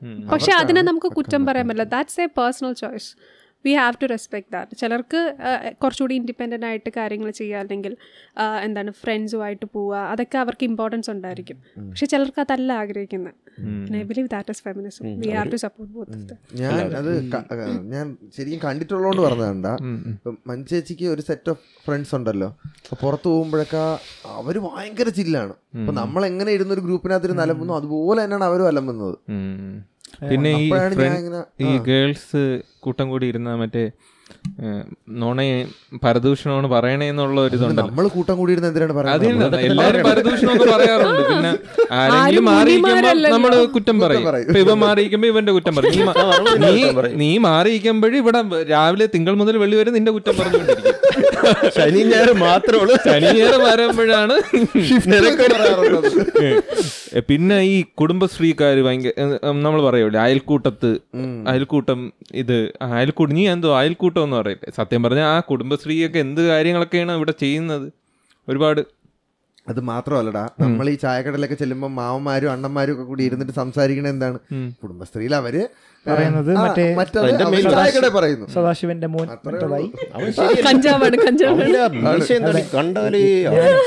ഞാൻ പി ജിക്ക് പഠിച്ചപ്പോൾ എൻ്റെ ക്ലാസ്സിൽ 12 പേരുണ്ട്. അതിൽ 2 ബോയ്സും ബാക്കി 10 പേര് പെൺപിള്ളേരുമാണ്. അപ്പോൾ ഒരുത്തൻ വരൂല പി ജിക്ക് ഒരുത്തൻ വരേയില്ല. മറ്റേ ക്രിക്കറ്റ് കളിക്കാൻ ഇടയ്ക്കൊക്കെ വരെയുള്ളൂ. ഞാൻ ഇവരുടെ കൂടെയൊക്കെ ഇരിക്കും. മെയിൻ ടാർഗറ്റ് ഞാനാണ്. അവർ കളിയാക്കലെല്ലാം സഹിക്കുന്നു. ഇങ്ങനെ സഹിച്ചോണ്ടിരിക്കും. പക്ഷെ ഇവരുടെ സംസാരിക്കാനൊക്കെ സഹിച്ചോണ്ടിരിക്കും. മനസ്സിലായിട്ടായിരിക്കും അമ്പാടി കുളിരല്ലേ മുറുക്കെ പിടിച്ചില്ലെങ്കിൽ അതൊക്കെ ഞാൻ പറഞ്ഞിട്ടുണ്ട്. അപ്പോൾ അവരോട് സംസാരിക്കുമ്പോഴും നല്ല രസമാണ്. അത് വേറൊരു വൈബാണ്. എനിക്കങ്ങനെ എന്താ ഈ പരദൂഷണം അങ്ങനെ പറയുന്ന ഒരു സംഭവമായിട്ട് എനിക്ക് തോന്നിയിട്ടില്ല. അതെന്താണെന്നറിയോ വിനു, നമ്മളിപ്പോൾ ജെൻഡർ വെച്ച് നോക്കാതെ നമുക്ക് കംഫർട്ടബിൾ ആയിട്ടുള്ള സെറ്റ് ഓഫ് ആൾക്കാർ അത് ആരാണെങ്കിലും അവരുമായിട്ട് നമുക്കിരിക്കുമ്പോൾ ഭയങ്കര സമാധാനമായിരിക്കും. ഇപ്പോൾ എനിക്ക് എനിക്ക് കംഫർട്ടബിൾ ആയിട്ടുള്ള ആളായിരിക്കില്ല ചിലപ്പോൾ വിനുവിന് കംഫർട്ടബിൾ ആയിരിക്കുന്നത്. അപ്പം നമ്മളുടെ ഒരു കംഫർട്ട് സോണിലും നമുക്ക് ഒരു എന്ന് വെച്ചാൽ 100% നമ്മളെ ചിന്താഗതി ഒന്നായിരിക്കണമെന്ന് പറയരുത്. പക്ഷെ എന്നാലും ഓൾമോസ്റ്റ് നമുക്ക് ഡിഫറൻസസ് വരും. പക്ഷേ സെൻസിബിളായിട്ട് അത് ഡീൽ ചെയ്യാൻ പറ്റുന്ന ആൾക്കാരാണെങ്കിൽ ഡിഫറൻസസ് മനസ്സിലാക്കാൻ പറ്റുന്ന ഫ്രണ്ട്സ് വേണം എന്നുള്ളതാണ് ഞാൻ പറയുന്നത്. ഒരേ ചിന്തയുള്ള ഫ്രണ്ട്സ് ഉണ്ടായിട്ട് കാര്യമില്ല, ഡിഫറൻസസ് വേണം. എന്നിട്ട് അതിനെ അക്നോളജ് ഞാൻ ഇങ്ങനെയാണ്, എന്നെ ഇഷ്ടപ്പെടാനും എന്നെ മനസ്സിലാക്കാനും പറ്റുന്നൊരു ഫ്രണ്ട് കിട്ടുന്നെങ്കിൽ അതാണ് ഇമ്പോർട്ടൻറ്റ്. ജെൻഡർ അതിനൊരു ബാധിക്കുന്നൊരു കാര്യമല്ല. ജെൻഡർ ഒരു ബാരിയറായിട്ട് വെക്കാനും പാടില്ല. പക്ഷെ നമ്മുടെ സൊസൈറ്റി അതിനൊരു ബാരിയറായിട്ട് ഉണ്ടാക്കി വെച്ചേക്കാണ് ഓൾറെഡി. പക്ഷെ അതിപ്പോ മാറുന്നുണ്ട്. പക്ഷെ എന്നാലും ഇപ്പൊ നമ്മള് പുറത്തു പോകുമ്പോഴൊക്കെ പലരും കാണുന്നത് ഗേൾ ഫ്രണ്ട് ബോയ് ഫ്രണ്ട് എന്നുള്ള അല്ലാതെ വേറെ രീതി കാണാനില്ല. ഇപ്പൊ തന്നെ നമ്മളിപ്പോ നോർമലായിട്ട് നമ്മുടെ സ്കൂൾസിലൊക്കെ പോയി നോക്കിക്കഴിഞ്ഞാൽ നമ്മൾ പഠിച്ച കാലത്തൊന്നും വലിയ വ്യത്യാസമൊന്നും വന്നിട്ടില്ല. ഇപ്പൊ കുറച്ചൊരു ആശ്വാസം എന്ന് പറഞ്ഞാൽ ഇന്റർലെക്സ് പോഡ്കാസ്റ്റ് വന്നിട്ടുണ്ട്.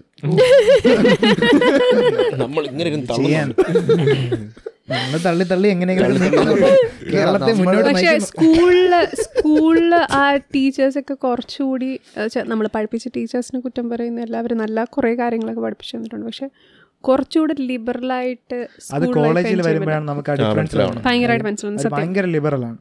സ്കൂൾ ടീച്ചേഴ്സ് കുറച്ച് ഈ ഡിസിപ്ലിനറി സ്വഭാവമാണ് നമ്മുടെ ഇവിടെയൊക്കെയുള്ള. നീ പഠിക്കണം, ഞാൻ പറയുന്നതാണ് ശരി, നീ അവിടെ സംസാരിക്കരുത്, നീ സംസാരിച്ചോ. പിന്നെ വേറൊരു കാര്യം കൊണ്ടുണ്ട്, 100% റിസൾട്ട്. പ്രഷറാണ്, എന്തോരം പ്രഷറാണ് കുക്കറിനകത്ത് വെച്ചാൽ. കോളേജിലാവും പഠിച്ചാ പഠിച്ചില്ല. നീ 10ൽ പോകുമ്പം തോറ്റു പോവും, പക്ഷെ അപ്പോഴും 100% റിസൾട്ട് പോവും, അപ്പോഴും 9ൽ കയറണ്ട. അങ്ങനെയൊക്കെ പറഞ്ഞു. അല്ലെങ്കിൽ കയറണമെങ്കിൽ എഴുതി ഒപ്പിട്ട് വാങ്ങിക്കും. ഈ മോഡൽ എക്സാമിന് പെർഫോം ചെയ്തില്ലെങ്കിൽ നിന്നെ പരീക്ഷ എഴുതിപ്പിക്കൂല. ആവശ്യമില്ലാത്ത പ്രഷർ. അത് സത്യമായിട്ടാ. കോളേജിൽ പഠിച്ചപ്പോഴായിരിക്കും എനിക്ക് കുറച്ചുകൂടെ നന്നായിട്ട് സമാധാനത്തിൽ പഠിച്ച് മാർക്ക് വാങ്ങിക്കാൻ പറ്റത്തും സ്കൂളിനെക്കാളും. നിനക്ക് ഓർമ്മയുണ്ടോ നമ്മൾ ഈ 12th തോറ്റു പോകുന്നുള്ള സെറ്റ് ഓഫ് പിള്ളേരുടെ കൂടെ ഞാനും നീയൊക്കെ ഒരു ക്ലാസ്സിലുണ്ടായിരുന്നു. എക്സ്ട്രാ ക്ലാസ് നീ ഇല്ലായിരുന്നോ? ഞാൻ തോറ്റു പോണ ഗ്രൂപ്പിലില്ലായിരുന്നു. ഞാൻ കെമിസ്ട്രി റീടെസ്റ്റ് ചെയ്തിട്ടുണ്ട്. ഇത് റീടെസ്റ്റ് അല്ല, നമുക്ക് ഇപ്പോൾ എങ്ങനെയാന്ന് വെച്ചാൽ ഈ എക്സാം ആവാറായപ്പോ നീ ഉണ്ടായിരുന്നല്ലോ. ഞാൻ 9ാം ക്ലാസ്സിൽ എഴുതി കൊടുത്തിട്ടാണ് പേര് എഴുതി ഒപ്പിട്ട് പേര് ഒപ്പിട്ടിട്ട് 10ാം ക്ലാസ് ഇരുത്തിയല്ല. ഇത് 12th എങ്ങനെയാന്ന് വെച്ചാൽ എങ്ങാനും തോറ്റു പോകുമെന്ന് സംശയമുള്ളവരെ എക്സ്ട്രാ പഠിപ്പിക്കാനായിട്ട് ഞാൻ ചെന്നപ്പോ ഒരു പട. എടാ മിക്കവാറും ഉള്ളതുണ്ടായിരുന്നു. എല്ലാരും ഉണ്ടായിരുന്നു തോന്നുന്നു. നീ ഞാൻ ഉണ്ടായിരുന്നു തോന്നുന്നു. നീ ഉണ്ടായിരുന്നു. ഞാൻ ഉണ്ടായിരുന്നു. അവയൊന്നും ഇല്ലായിരുന്നു, ചുമ്മാ തള്ളി പറഞ്ഞാണ്. രണ്ട് ക്ലാസ്സിനെ മിക്സ് ചെയ്തിരുത്തി കുറേ പേരുണ്ടായിരുന്നു. അവ ഇല്ലായിരുന്നു. ഞാൻ ഇങ്ങനെ ചിന്തിക്കാറുണ്ടടാ, ഈ നമ്മള് സ്കൂളിൽ പഠിക്കുമ്പോ ഒട്ടും പഠിക്കൂലായിരുന്നു. ബുക്ക് എടുത്ത് ഒരു അരമണിക്കൂർ വായിച്ചിട്ടേ പോകുള്ളൂ. നമ്മൾ ഈ കോളേജിൽ പഠിക്കണ ഒരു ചെറിയൊരു പെർസെന്റേജ് അവിടെയും കൂടെ കൊടുത്തിരുന്നെങ്കിൽ കൊടുത്തിട്ടില്ല. മേ ബി അത് കൂടുതൽ ഫോഴ്സ് ചെയ്യുന്നോണ്ടായിരിക്കാം പഠിക്കാനും പറ്റാത്തത്. അതെ അതെ, ഇൻട്രസ്റ്റ് വേണമെന്നില്ല. അങ്ങനെ ഇൻട്രസ്റ്റ് വരുത്തി നമുക്ക് പഠിപ്പിക്കാൻ പറ്റും. അങ്ങനെയുള്ള ടീച്ചേഴ്സും വേണം. അതെ അതെ. നമുക്ക് ഒരു എക്സാമ്പിൾ പറയുകയാണെങ്കിൽ വസന്തകുമാരി മാഡം ഒക്കെ ഹിസ്റ്ററി എടുക്കുമ്പോൾ വസന്തകുമാരി മാം, എനിക്ക് ശ്രീലത മാമിനെ ഭയങ്കര ഇഷ്ടമായിരുന്നു. ബയോളജി എനിക്ക് ഭയങ്കര ഇഷ്ടമായിരുന്നു പുള്ളിക്കാരിനെ. കൊറേ നാളെ മുട്ടുത്തി ഇങ്ങനെ എനിക്ക് ഭയങ്കര ഇഷ്ടമായിരുന്നു. മാഡത്തിന്റെ ക്ലാസ്സിൽ കോപ്പി അടിക്കാൻ എന്ത് ടഫാണെന്നറിയാവോ? ഇങ്ങനെ നോക്കൂടാ, ഇങ്ങനെ നോക്കും കേട്ടോ, എന്നിട്ട് ഇങ്ങനെ നിൽക്കും. അപ്പൊ ചില മാഡം ഇങ്ങനെ എനിക്ക് നോക്കിക്കൊടുക്കണം. അങ്ങ് അറ്റത്തെടുത്ത് നോക്കി എഴുതണമെങ്കിൽ you come here get out. 270 degree അങ്ങനെയാണ് നമ്മൾ മാഡത്തിന് ലേസർ എന്ന് പേരിട്ടത്. എനിക്ക് ഇപ്പോഴും ഓർമ്മയുണ്ട്. ഞങ്ങളല്ല പേരിട്ടത്, ഞങ്ങളുടെ സീനിയേഴ്സ് ആണ് പേരിട്ടത്. എനിക്കിപ്പോഴും ഓർമ്മയുണ്ട്. വിഷ്ണുജിത്ത് ഉണ്ടല്ലോ, ക്ലാസ്സില് ശ്രീലത മാം വരുന്നുണ്ട്. അപ്പൊ പോപ്പി ലേസർ സൂം സൂം ഇറങ്ങിയ സമയമാണ്. എന്തേ വരുന്നുണ്ട് പോപ്പി ലേസർ സൂം സൂം നല്ല തിരിഞ്ഞത് മാമിന്റെ മുഖത്ത്. അതൊക്കെ ഒരു ഭയങ്കര ഓർമ്മശക്തിയാണ്. പിന്നെ ടീച്ചർ ഇത് എന്തോ ഉപദേശിക്കായിരുന്നു നമ്മളെ. നല്ലവണ്ണം ഭയങ്കര ഇതായിട്ട് പോയി. അപ്പോഴും ഞാൻ ഇങ്ങനെ കണ്ണിൽ നോക്കി എന്തോ അപ്പോഴിങ്ങനെ നോക്കി ചിരിച്ചു. അപ്പോഴെന്നെ നോക്കിയിട്ട് ഇങ്ങനെ നോക്കിയിട്ട് ഇങ്ങനെ തലയാട്ടിയെന്നും പറഞ്ഞ് ഭയങ്കര കുട്ടിയൊന്നും ആവൂല. ചമ്മി നാറി. എനിക്ക് ആ മാമ് ഡിഫ്യൂഷൻ അതാണെന്ന് തോന്നുന്നു. ഡിഫ്യൂഷന്റെ 50 പ്രാവശ്യം impose ചെയ്യിപ്പിച്ചു. The movement of water from medium of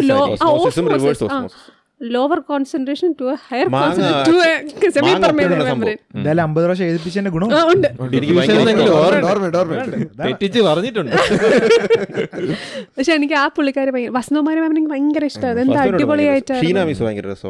Malayalam മാം അല്ലേ, സന്തോഷ് സാർ എന്നും പറഞ്ഞു മലയാളത്തില് ഷീന മാം അടിപൊളിയായിട്ട് പഠിക്കും. നമുക്ക് നല്ല രസമായിട്ട് എൻജോയ് ചെയ്ത് ക്ലാസ് ഇരിക്കാൻ പറ്റും. ഇത് ശ്രീല മാഡത്തിന്റെ ട്യൂഷൻ നല്ല രസമാണ്. അത് പഠിപ്പിക്കുന്നതിന്റെ ട്യൂഷൻ അങ്ങനെ നമ്മളിപ്പോ 9-10 വലിയ ഇത് അടിയൊന്നും ഇല്ലായിരുന്നു അല്ലേ? കണ്ണന്റെ അടുത്ത് ഇത് തന്നെ നീ പറയണം. എനിക്കില്ലേ ശ്രീകല മാമിന്റെ ഏറ്റവും ഇഷ്ടപ്പെട്ട എന്താന്നറിയോ, ഞാന് 10th ആദ്യം ത്രെഡ് ചെയ്തോണ്ടിരുന്ന കേട്ടോ. Next time on don't do this.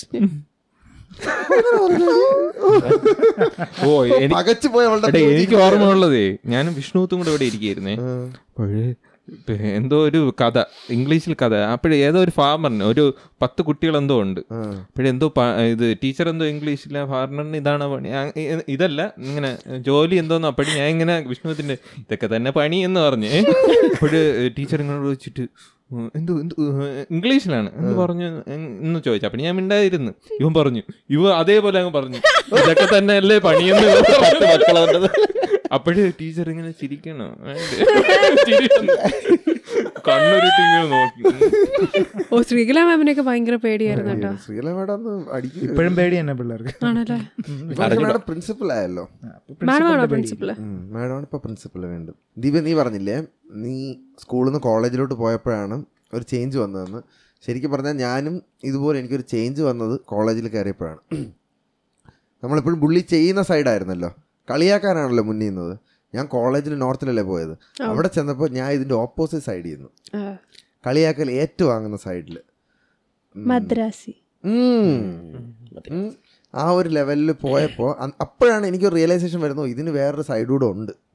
പിന്നെ ഇവിടെ പിന്നെ സ്റ്റാർട്ടിങ് മുതൽ എൻഡ് വരെ എല്ലാ രീതിയിലും പട്ടിത്താറ്റയായിട്ട് കിടക്കുന്നതുകൊണ്ടാണ് ഒരു വിധമെങ്കിലും ഞാൻ പിടിച്ചു നിന്നത്. ഇവിടെ നിന്നൊരു കാരണം നമ്മളെല്ലാവരും കളിയാക്കോടാ, ഇല്ലേ?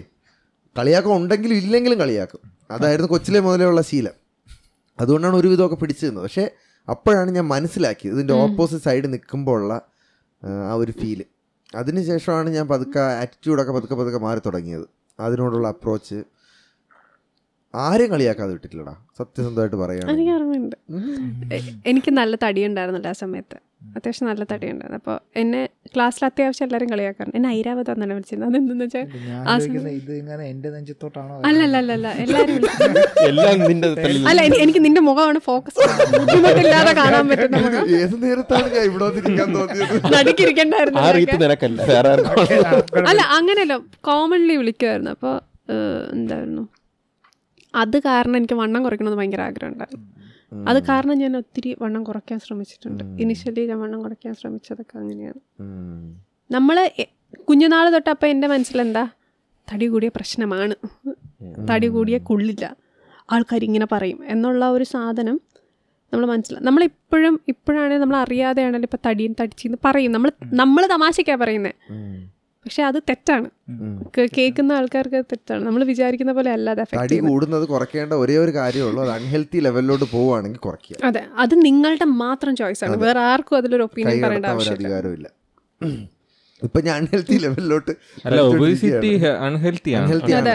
അപ്പൊ അത് കുറയ്ക്കുക. വേറെ കുറെ കാര്യങ്ങൾക്ക് നമുക്ക് റെസ്ട്രിക്റ്റഡ് ആയിപ്പോ തടി കൂടുമ്പോഴേ ഹെർട്ട് ഡിസീസ് വരും. പിന്നെ ചിലർക്ക് ഇപ്പോൾ നമ്മുടെ ഇടയിലൊക്കെയുള്ള ആൾക്കാർക്ക് ഇപ്പം പെൺകുട്ടിയൊക്കെ ഒത്തിരി അധികം PCOD ഉണ്ട്. PCOD ഇഷ്യൂ ഉള്ളത് കൊണ്ട് തന്നെ അവർ വെയിറ്റ് ഗെയിൻ ചെയ്യുന്നുണ്ട്. അപ്പം പലരും ശ്രമിക്കുന്നുണ്ട് വണ്ണം കുറയ്ക്കാൻ, പക്ഷേ ദേ ആർ ടേക്കിംഗ് മെഡിസിൻസ്. അപ്പോൾ വണ്ണം കുറയുന്നില്ല. അപ്പോൾ നമ്മളിപ്പോൾ ഒരാളെ ആദ്യമായിട്ട് കാണുമ്പോൾ, കുറേ നാൾക്ക് ശേഷം കാണുമ്പോൾ, ഇപ്പം നീ എന്നെ കുറേ നാൾക്ക് ശേഷം കാണുമ്പോഴത്തേക്ക് നീ എന്നെ നല്ല ഡ്രസ്സാണല്ലോ ദീപ, അങ്ങനെയും പറയാം, നീ ആകെ തടിച്ചല്ലോ. എന്തിനാണ് ഒരാളെ കാണുമ്പോൾ നമ്മൾ അങ്ങനത്തെ ഒരു നെഗറ്റീവ് തോട്ട് തൊട്ട് തുടങ്ങേണ്ടത്? ആദ്യം അങ്ങനെ തുടങ്ങണമുണ്ട്. മെലിഞ്ഞല്ലോ, അതുപോലെ സാധനമാണ് ഈ മുടി കുറഞ്ഞല്ലോ, അതും സ്റ്റാർട്ടറിലായിരുന്നു. ഇന്ന് ഞാൻ എൻ്റെ വല്യച്ഛൻ്റെ വീട്ടിൽ പോയിരുന്നു. വല്യമ്മയെ കണ്ടപ്പോൾ വല്യമ്മ ആദ്യം പറഞ്ഞു, ഓ മുടിയൊക്കെ പോകുന്നല്ലോ മോനെ. ഞാൻ പറഞ്ഞു കല്യാണം നോക്കണം, ഞാൻ വേണമെങ്കിൽ അല്ല അത്രയ്ക്ക് മുടി പോകണ എനിക്ക് വിഷമാണ്, ഞാൻ ട്രാൻസ്പ്ലാന്റ് ചെയ്തോളാം. വല്യച്ഛൻ സൈഡിൽ നിന്നിരിക്കണം, ഒരു മാറ്റം. ഈ പലരും വിചാരിക്കുന്നത് അത് സ്നേഹം കൊണ്ട് പറയുന്നതല്ല എന്നാണ്. അതല്ല സ്നേഹം. ഞാൻ തുണി കഴുകിക്കൊണ്ട് മറ്റേ കല്ലിൽ ഇങ്ങനെ തുണി കഴുകിക്കൊണ്ടൊക്കെ ഇരിക്കുമ്പം അപ്പുറത്ത് നടന്നിങ്ങനെ ചേട്ടൻ പോകുമ്പം ഒരു ചേട്ടൻ പോയിട്ട്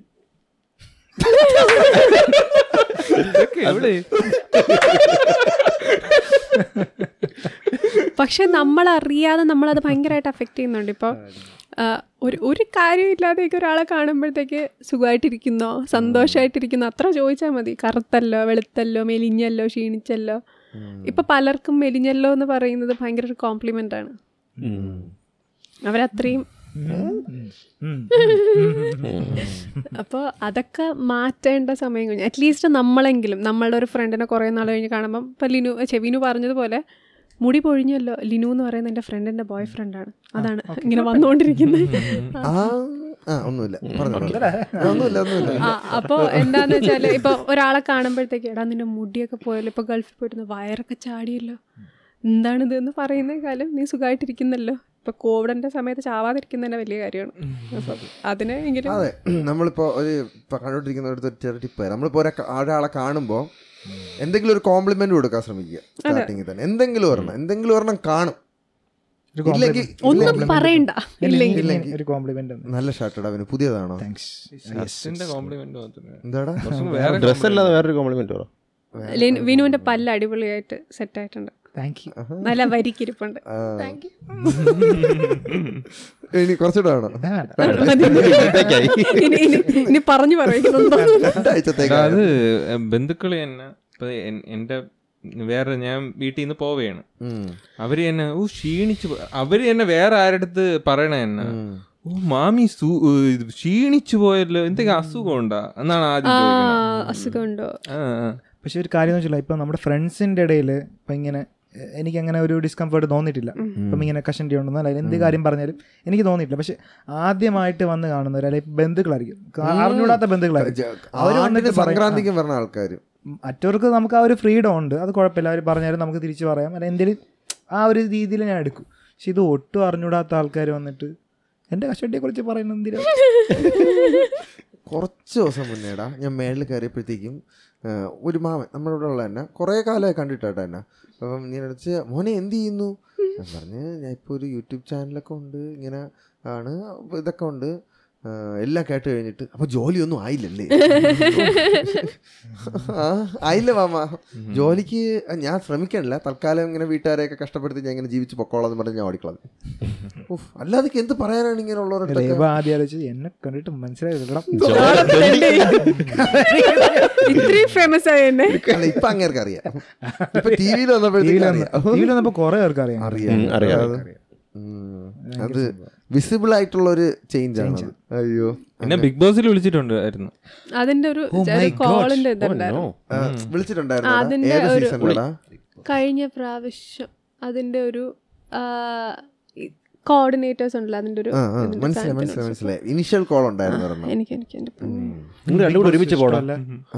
എനിക്ക് എന്താന്ന് വെച്ചാലേ ഫോട്ടോ എടുക്കുന്നതൊക്കെ എനിക്ക് ഇഷ്ടമാണ്. ചിരിച്ചോണ്ടൊരിടത്ത് നിന്നാൽ മതി കേട്ടോ, അല്ലാതെ ഒരു പണിയും പറ്റില്ല. ദീപ എന്തുവരെ എന്റെ വ്ളോഗിൽ വന്നിട്ടില്ലെന്ന് തോന്നട്ടോ. എനിക്ക് അങ്ങനെ സംസാരിക്കുന്നതൊക്കെ ഭയങ്കര ഇപ്പൊ പിന്നെ എന്താണ് ഇങ്ങനെയല്ല.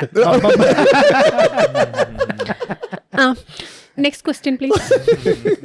ഇത് എനിക്ക് ആദ്യം വന്നപ്പോൾ ഭയങ്കര ബുദ്ധിമുട്ടായിരുന്നു എനിക്ക് സംസാരിച്ച് തുടങ്ങാനൊക്കെ. അതെനിക്ക് മനസ്സിലായി, ഞാൻ പറയില്ല സ്റ്റാർട്ട് ഭയങ്കര ബുദ്ധിമുട്ടാണ് ആക്ച്വലി.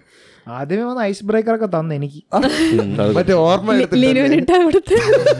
ഞാൻ ഇവിടെ ഫുഡ് കഴിക്കാൻ പോയേക്കായിരുന്നു. അവിടെ ഫുഡ് കഴിച്ചിട്ട് തിരിച്ചു വന്നൊക്കെ വിനു ഇങ്ങനെ ഇരിക്കണം, അവിടുന്ന് തലയിടിച്ചടാ. പക്ഷെ അന്ന് അത് ഭയങ്കര വിഷമമാണെങ്കിൽ ഇന്ന് ഓർക്കുമ്പോൾ എന്തുമാത്രം ചിരിക്കാൻ പറ്റുന്ന ഒരു കാര്യമാണല്ലേ. അതുപോലെയാണ് ജീവിതത്തിലെ പല കാര്യങ്ങളും. ഇപ്പൊ ചത്തുകളയെന്ന് തോന്നുന്ന കാര്യങ്ങളൊക്കെ കുറച്ചുള്ള കഴിയുമ്പോഴത്തേക്ക് ചിരിക്കാനുള്ളതായിട്ട് തോന്നും, അല്ലെങ്കിൽ പടം കണ്ട് നാട്ടിലിരിക്കും. അയ്യോ, നിനക്ക് അങ്ങനെ എപ്പോഴെങ്കിലും സൂയിസൈഡൽ തോട്ട്സ് വല്ലതും വന്നിട്ടുണ്ടോ? ഡിപ്രഷൻ കൂടുമ്പോൾ ഉറപ്പായിട്ടും വരുമല്ലേ അത്.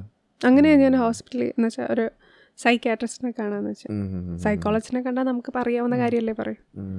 മെഡിസിൻ എടുക്കേണ്ടതാണെങ്കിൽ തന്നെ കാണണം.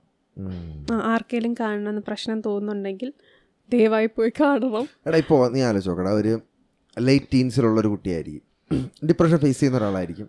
വീട്ടുകാരുടെ അടുത്ത് പറയുകയാണ് എനിക്കിങ്ങനെയാണ്, ബുദ്ധിമുട്ടാണ്. വീട്ടുകാർ പറയുന്നതൊക്കെ നിൻ്റെ തോന്നലായിരിക്കും. അപ്പോൾ ഒരു എക്സ്റ്റേണൽ സപ്പോർട്ട് ഇല്ലാതെ ആ കുട്ടിക്ക് പോകാൻ പറ്റില്ല. അപ്പോൾ ഇത് കടിച്ചു പിടിച്ചിരിക്കുക എന്നുള്ളൊരു ഓപ്ഷനേ വരുള്ളൂ. അതായത് ചിലപ്പോൾ ഫെയ്റ്റലായിട്ടുള്ള കാര്യങ്ങളിലേക്ക് ലീഡ് ചെയ്യാം. അപ്പോൾ അങ്ങനെയുള്ളവർ ഇതിനെ എങ്ങനെ ഫേസ് ചെയ്യും? അതിനാണ് ഗവൺമെൻറ് സ്കൂൾ കൗൺസിലേഴ്സിനെ വെക്കണമെന്ന് പറയുന്നത്. അത് വെക്കാത്ത സ്കൂളുകാരെ വേണം ആദ്യം പറയാനായിട്ട്. പിന്നെ അതുമുണ്ട് സ്കൂൾ കൗൺസിലേഴ്സ്. എൻ്റെ ഒരു ഫ്രണ്ട് കൊച്ചിയിലെ ഒരു വലിയ ഒരു CBSE സ്കൂളിലെ കൗൺസിലറായിരുന്നു. അപ്പോൾ അവൾ പറയുന്ന കാര്യമാണ്, ആ കൗൺസിലിംഗ് നടക്കുന്ന റൂമിൽ നടക്കുന്ന കാര്യങ്ങൾ പ്രിൻസിപ്പലിന് റിപ്പോർട്ട് ചെയ്യണം. എന്നിട്ട് പിന്നെ ആ ക്ലാസ്സിലൊരു കുട്ടിയുടെ ടീച്ചറുണ്ടെന്ന് വെച്ചോ, അവർ ക്ലാസ്സിലൊരു പ്രശ്നം വരുമ്പോൾ സംസാരിക്കുമ്പോൾ ഇത് കുത്തിയായിരിക്കും സംസാരിക്കുന്നത്. പിന്നെ ഒരു പ്രാവശ്യം അതിനകത്ത് ക്യാമറയും മൈക്കും വെച്ചിട്ടുണ്ട്. പിന്നെ എന്താ ചെയ്തതെന്ന് വെച്ചാൽ ഇവരത് നമ്മളൊരു കോൺഫിഡൻഷ്യാലിറ്റി എന്ന് പറയുന്നൊരു സാധനം മെയിൻറ്റെയിൻ ചെയ്താണല്ലോ ഈ പരിപാടിക്ക് ഇറങ്ങുന്നത്. അവസാനം ചൈൽഡ് ലൈനെ വിളിച്ച് റിപ്പോർട്ട് ചെയ്യുമെന്ന് പറഞ്ഞപ്പോഴാണ് അത് മാറ്റിയത്. അത് റിപ്പോർട്ട് ചെയ്യുമെന്ന് പറഞ്ഞ ടീച്ചറിനെ അവിടെ നിന്ന് ഇറക്കി വിട്ടു.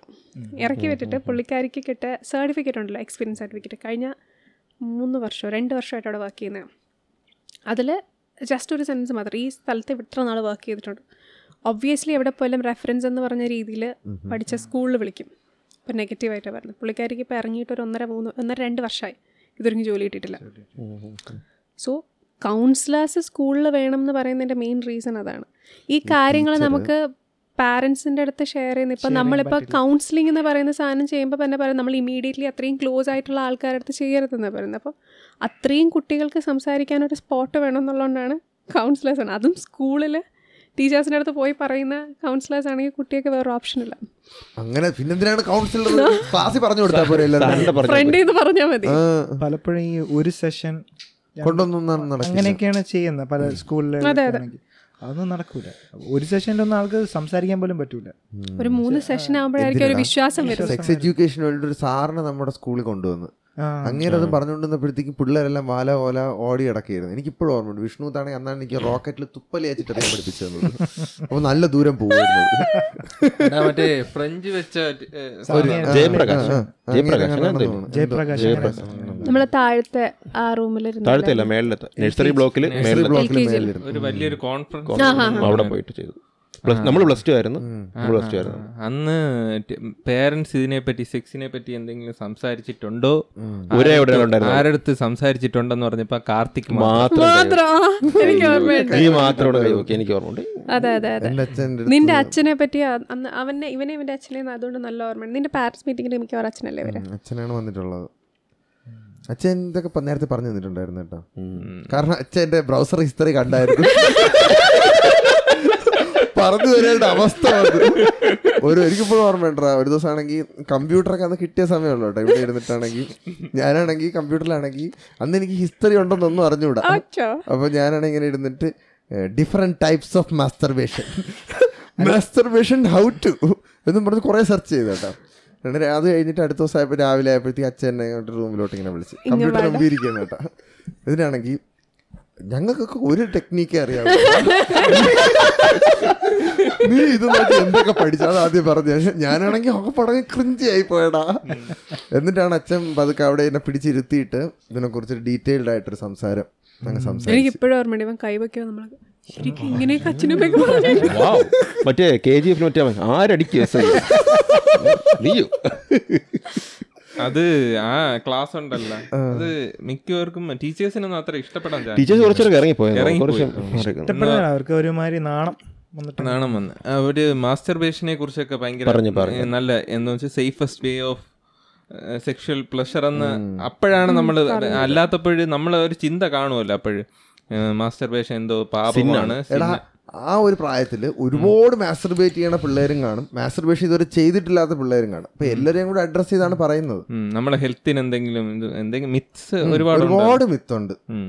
ഞാൻ പണ്ട് മാസ്റ്റർബേഷൻ ചെയ്യുമ്പോഴത്തേക്കും എനിക്കുണ്ടായിരുന്ന ടെൻഷൻ എന്ന് പറഞ്ഞു കഴിഞ്ഞാൽ ഈ മാസ്റ്റർബേഷൻ ചെയ്തിട്ട് അല്ല അത് തീരുന്നത് പറയട്ടാ, അതല്ലേ എടാ എന്റെ ടെൻഷൻ കേട്ടു നോക്ക്.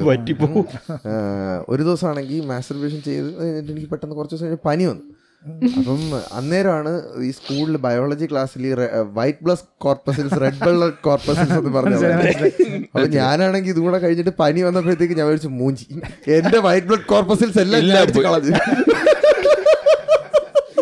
തീർന്നു, എന്റെ രക്തത്തിൽ ഇനി ഇല്ല. അതുകൊണ്ടൊക്കെയാണ് പനി വന്നതെന്ന് പറഞ്ഞാൽ പണ്ട് പേടിച്ചിട്ടുണ്ടായിരുന്നു. ഈ +2 പഠിക്കുന്ന കോളേജിലോട്ട് പോകുന്ന പിള്ളേരെക്കാളും മുന്നേ ഒക്കെ തരേണ്ട സാധനങ്ങൾ ഏറ്റവും ലാസ്റ്റ് കൊണ്ടുവന്ന് തന്നിട്ട് ഒരു കാര്യമില്ല. അതാവുമ്പോ തന്നെ പല പിള്ളേരും ഈ ഒബ്ജക്റ്റിഫൈയിങ്ങും ആ സാധനങ്ങളൊക്കെ കുറച്ച് മുന്നേ തന്നെ മാറി വരും. നമ്മൾ പഠിച്ചുകൊണ്ടിരുന്ന സമയത്ത് നല്ല രീതിയിൽ നമ്മൾ സ്ലക്ഷേമം ചെയ്യുമായിരുന്നു. നല്ല രീതിയിൽ ഡ്രസ്സൊക്കെ ചെയ്യുമ്പോൾ നമ്മൾ ഭയങ്കരമായിട്ട് പറയുമായിരുന്നു. ഡ്രസ്സ് ചെയ്യുമ്പോൾ പറയുമായിരുന്നു, ടീച്ചേഴ്സും പിന്നെ ഇരിപ്പിന് ഒക്കെ പറയുമായിരുന്നു. പൗഡർ ഇടുന്നതിന് പറയുമായിരുന്നു. ക്ലാസ്സിൽ പൗഡർ ഇട്ടതിനൊക്കെ എന്തെല്ലാം പറഞ്ഞിട്ടുണ്ട്. ഇപ്പം ആരെങ്കിലും കുറച്ച് പേഴ്സണൽ കെയർ ചെയ്യുകയാണെങ്കിൽ ഇപ്പം നമ്മൾ എന്തോരം പറയുന്നു അവള് ജോബിൽ ഇറങ്ങുള്ളിയോ ലിപ്സ്റ്റിക് കൂട്ടെന്ന് പറഞ്ഞിട്ട് നമ്മൾ ഡയലോഗ് അടിക്കുമായിരുന്നു. ആരാണ് ഈ പറയണത്? പറഞ്ഞു കാണുമല്ലോ എന്തടി നോക്കണം. Taunting my past memories.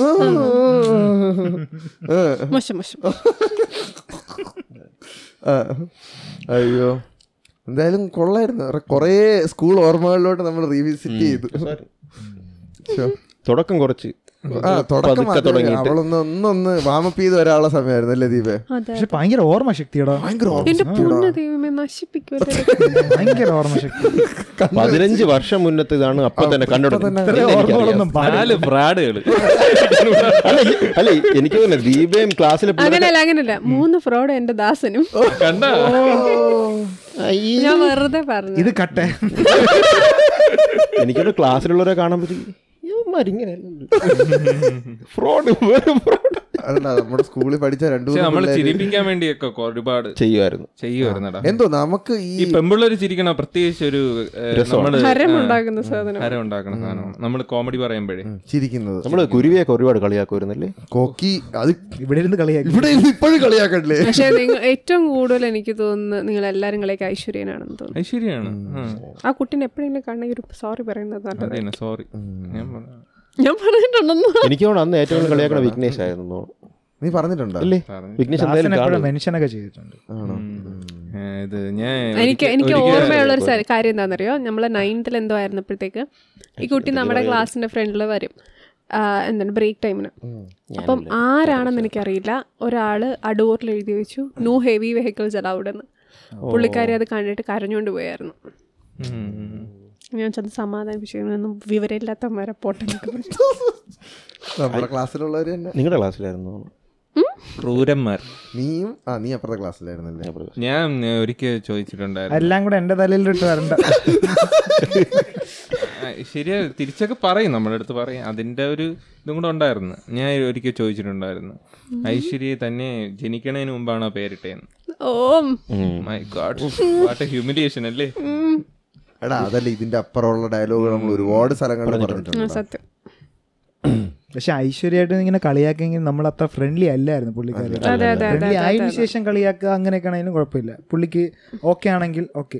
നമ്മളന്ന് ആദ്യം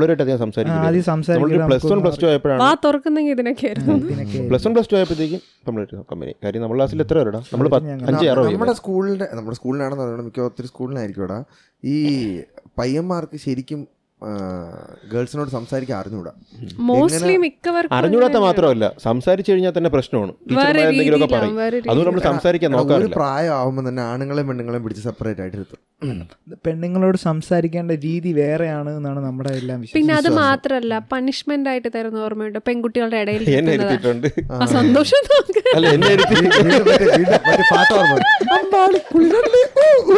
എന്നെ ഇരുത്തി 1 മണിക്കൂർ കഴിഞ്ഞപ്പോ കംപ്ലൈന്റ് ചെയ്തു, എവിടെ ഭയങ്കര സംസാരവും. എന്നെ പിടിച്ചിരുത്തിയിട്ടുണ്ടോ? എന്നെ പാർവതിയുടെ അടുത്ത് പിടിച്ചിരുത്തിയായിരുന്നു. അപ്പം ഞാനാണെങ്കിൽ ചോറ് കഴിക്കാൻ നേരത്ത് പൊരിച്ച മീൻ്റെ ഒരു കഷ്ണം താഴെ പോയി എന്നും പറഞ്ഞ് അവള് ഭയങ്കര ബോളം ഉണ്ടാക്കി എന്നെ അവിടെ നിന്ന് മാറ്റിച്ചു. എനിക്കിപ്പോഴും ഓർമ്മയുണ്ട്. പൊരിച്ച മീൻ താഴെ ഉണ്ടെന്നോ? പൊരിച്ച മീൻ ഞാൻ കഴിച്ചോണ്ടിരുന്നപ്പോഴാടാ എന്റെ ചോറ്റുഭാഗത്തുനിന്ന് പൊരിച്ച മീൻ ചെറിയൊരു കഷ്ണം താഴെ പോയി. അപ്പം ഡെസ്കിൽ ഞാൻ അതാക്കി ഡെസ്ക് വൃത്തി മലിനീകരമാക്കിയെന്ന് പറയുന്നത്. അത് എനിക്കും ഇത് ശില്പ വിക്രമാണെന്നോ അടുത്ത് ഇരിക്കുന്നു. അപ്പോഴ് വന്നിട്ട് ഞാൻ ചോറ് നോണ്ടിരിക്കും. അപ്പോഴ അവളെ ബാഗ് ഞാൻ തള്ളിയിട്ടെന്നും പറഞ്ഞു ചോറ് നല്ല തൈരൊക്കെ കുഴച്ച് കഴിച്ചുകൊണ്ടിരിക്കുകയായിരുന്നു. അപ്പോഴ ശില്പ വിക്രം വന്നിട്ട് പറഞ്ഞു, നീ എൻ്റെ ബാഗ് തറയട്ടാ, എടുത്തുപോയി, നീ എന്നെ എടുത്തുപോയി, ഞാൻ കഴിച്ചുകൊണ്ടിരിക്കുകയാണ്, എടുത്തുപോയി. ഞാൻ പറഞ്ഞു എടുത്തൊന്നും വയ്ക്കൂല. കുറച്ച് കഴിഞ്ഞിട്ട് ഒരു ഓർമ്മ ഉണ്ടാന്തോ തള്ളി. അപ്പോഴും ഞാൻ ഇത് തൈര് കഴിച്ചുകൊണ്ടിരിക്കുകയായിരുന്നല്ലേ, ഇങ്ങനെ ഒരു തട്ട തോളിൽ 5 തൈരും തീയലും.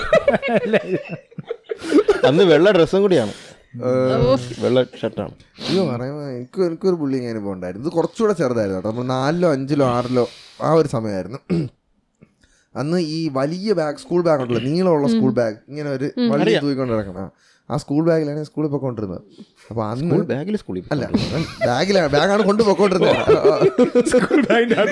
അച്ഛൻ കൊണ്ടു കാർത്തിക് സൂര്യ എടാ അങ്ങനെ പോയി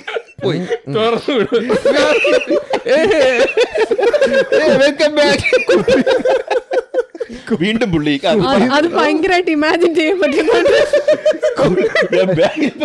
ഇപ്പൊ കുറച്ചും കൂടെ ഇമാജിൻ ചെയ്യാൻ വേണ്ടി welcome back to 10ാം class. Teacher ആരാണ് നോക്കാൻ വേണ്ടി തുറന്നു നോക്കുമ്പോ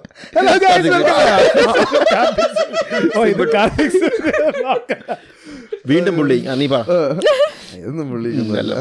എടാ അപ്പം സ്കൂൾ ബാഗ് കൊണ്ടുപോയപ്പോഴത്തേക്കും ഒരു ദിവസം അസംബ്ലിക്ക് പോയിട്ട് തിരിച്ചു വന്ന് ഞാൻ ബാഗ് തുറന്ന് നോക്കിയപ്പോഴത്തേക്കും ബാഗിനകത്ത് മൊത്തം മീൻകറി, അതും തലേ ദിവസത്തെ കെട്ട മീൻകറി. എനിക്കാണെങ്കിൽ ഇത് ആരുടെ അടുത്തും പറയാൻ വയ്യ, നാണക്കേട് പോലെ. അപ്പം ഇത് ഞാൻ അങ്ങനെ തന്നെ എന്ന് പറഞ്ഞാൽ പറഞ്ഞു കഴിഞ്ഞാൽ നാണക്കേടല്ലേ, ബാഗിനകത്ത് മീൻകറി അമത്തിയെന്ന് പറഞ്ഞപ്പം എൻ്റെ ബുക്കിലൊക്കെ ആയി കേട്ടാ.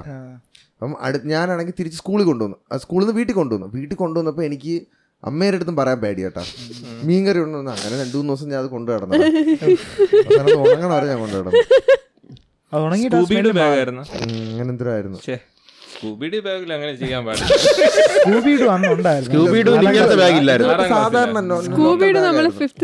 പിന്നീട് അത് എനിക്ക് ഭയങ്കര വിഷമമായ ഒരു സാധനമാണ്. ഒന്ന് ഉണങ്ങി പിടിച്ചതിന് ശേഷമാണ് അമ്മ ഇത് അറിയണതൊക്കെ കണ്ടുപിടിക്കണൊക്കെ. അപ്പോൾ ബുക്കിലൊക്കെ ഭയങ്കര ഷോക്കായിരുന്നു. അന്ന് എനിക്ക് ഭയങ്കര വിഷമമായൊരു കാര്യമായിരുന്നു.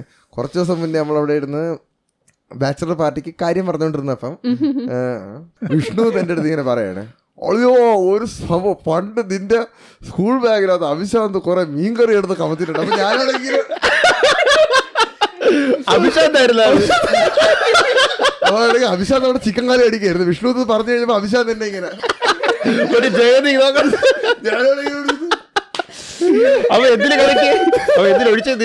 അത് അവന്റെ ബാഗിനകത്ത് ഇങ്ങനെ ഇതായിട്ടിരിക്കുകയായിരുന്നടാ. അപ്പൊ അവനാണെങ്കിൽ അവൻ അത് വീട്ടിൽ കൊണ്ടുപോകാൻ വയ്യ. കാരണം അങ്ങനെ അവൻ എടുത്ത് എന്റെ ബാഗിനകത്ത് ഇതിവിടെ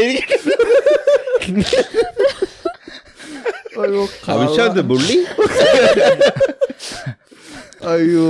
പക്ഷെ ഇപ്പൊ ഓർക്കുമ്പോ ചിരിക്കണം. പക്ഷെ അന്ന് ആ കുഞ്ഞായിരുന്നപ്പോ ഭയങ്കര വിഷമമായിരുന്നു. കാരണം അത് 3-4 ദിവസം നമ്മൾ ഇത് ഓർക്കാൻ വേണ്ടി ആ 3-4 ദിവസം അത് തന്നെ നമ്മൾ ആലോചിക്കും, എങ്ങനെ അറിയാതിരിക്കും, എങ്ങനെ അറിയാതിരിക്കും. ഭയങ്കര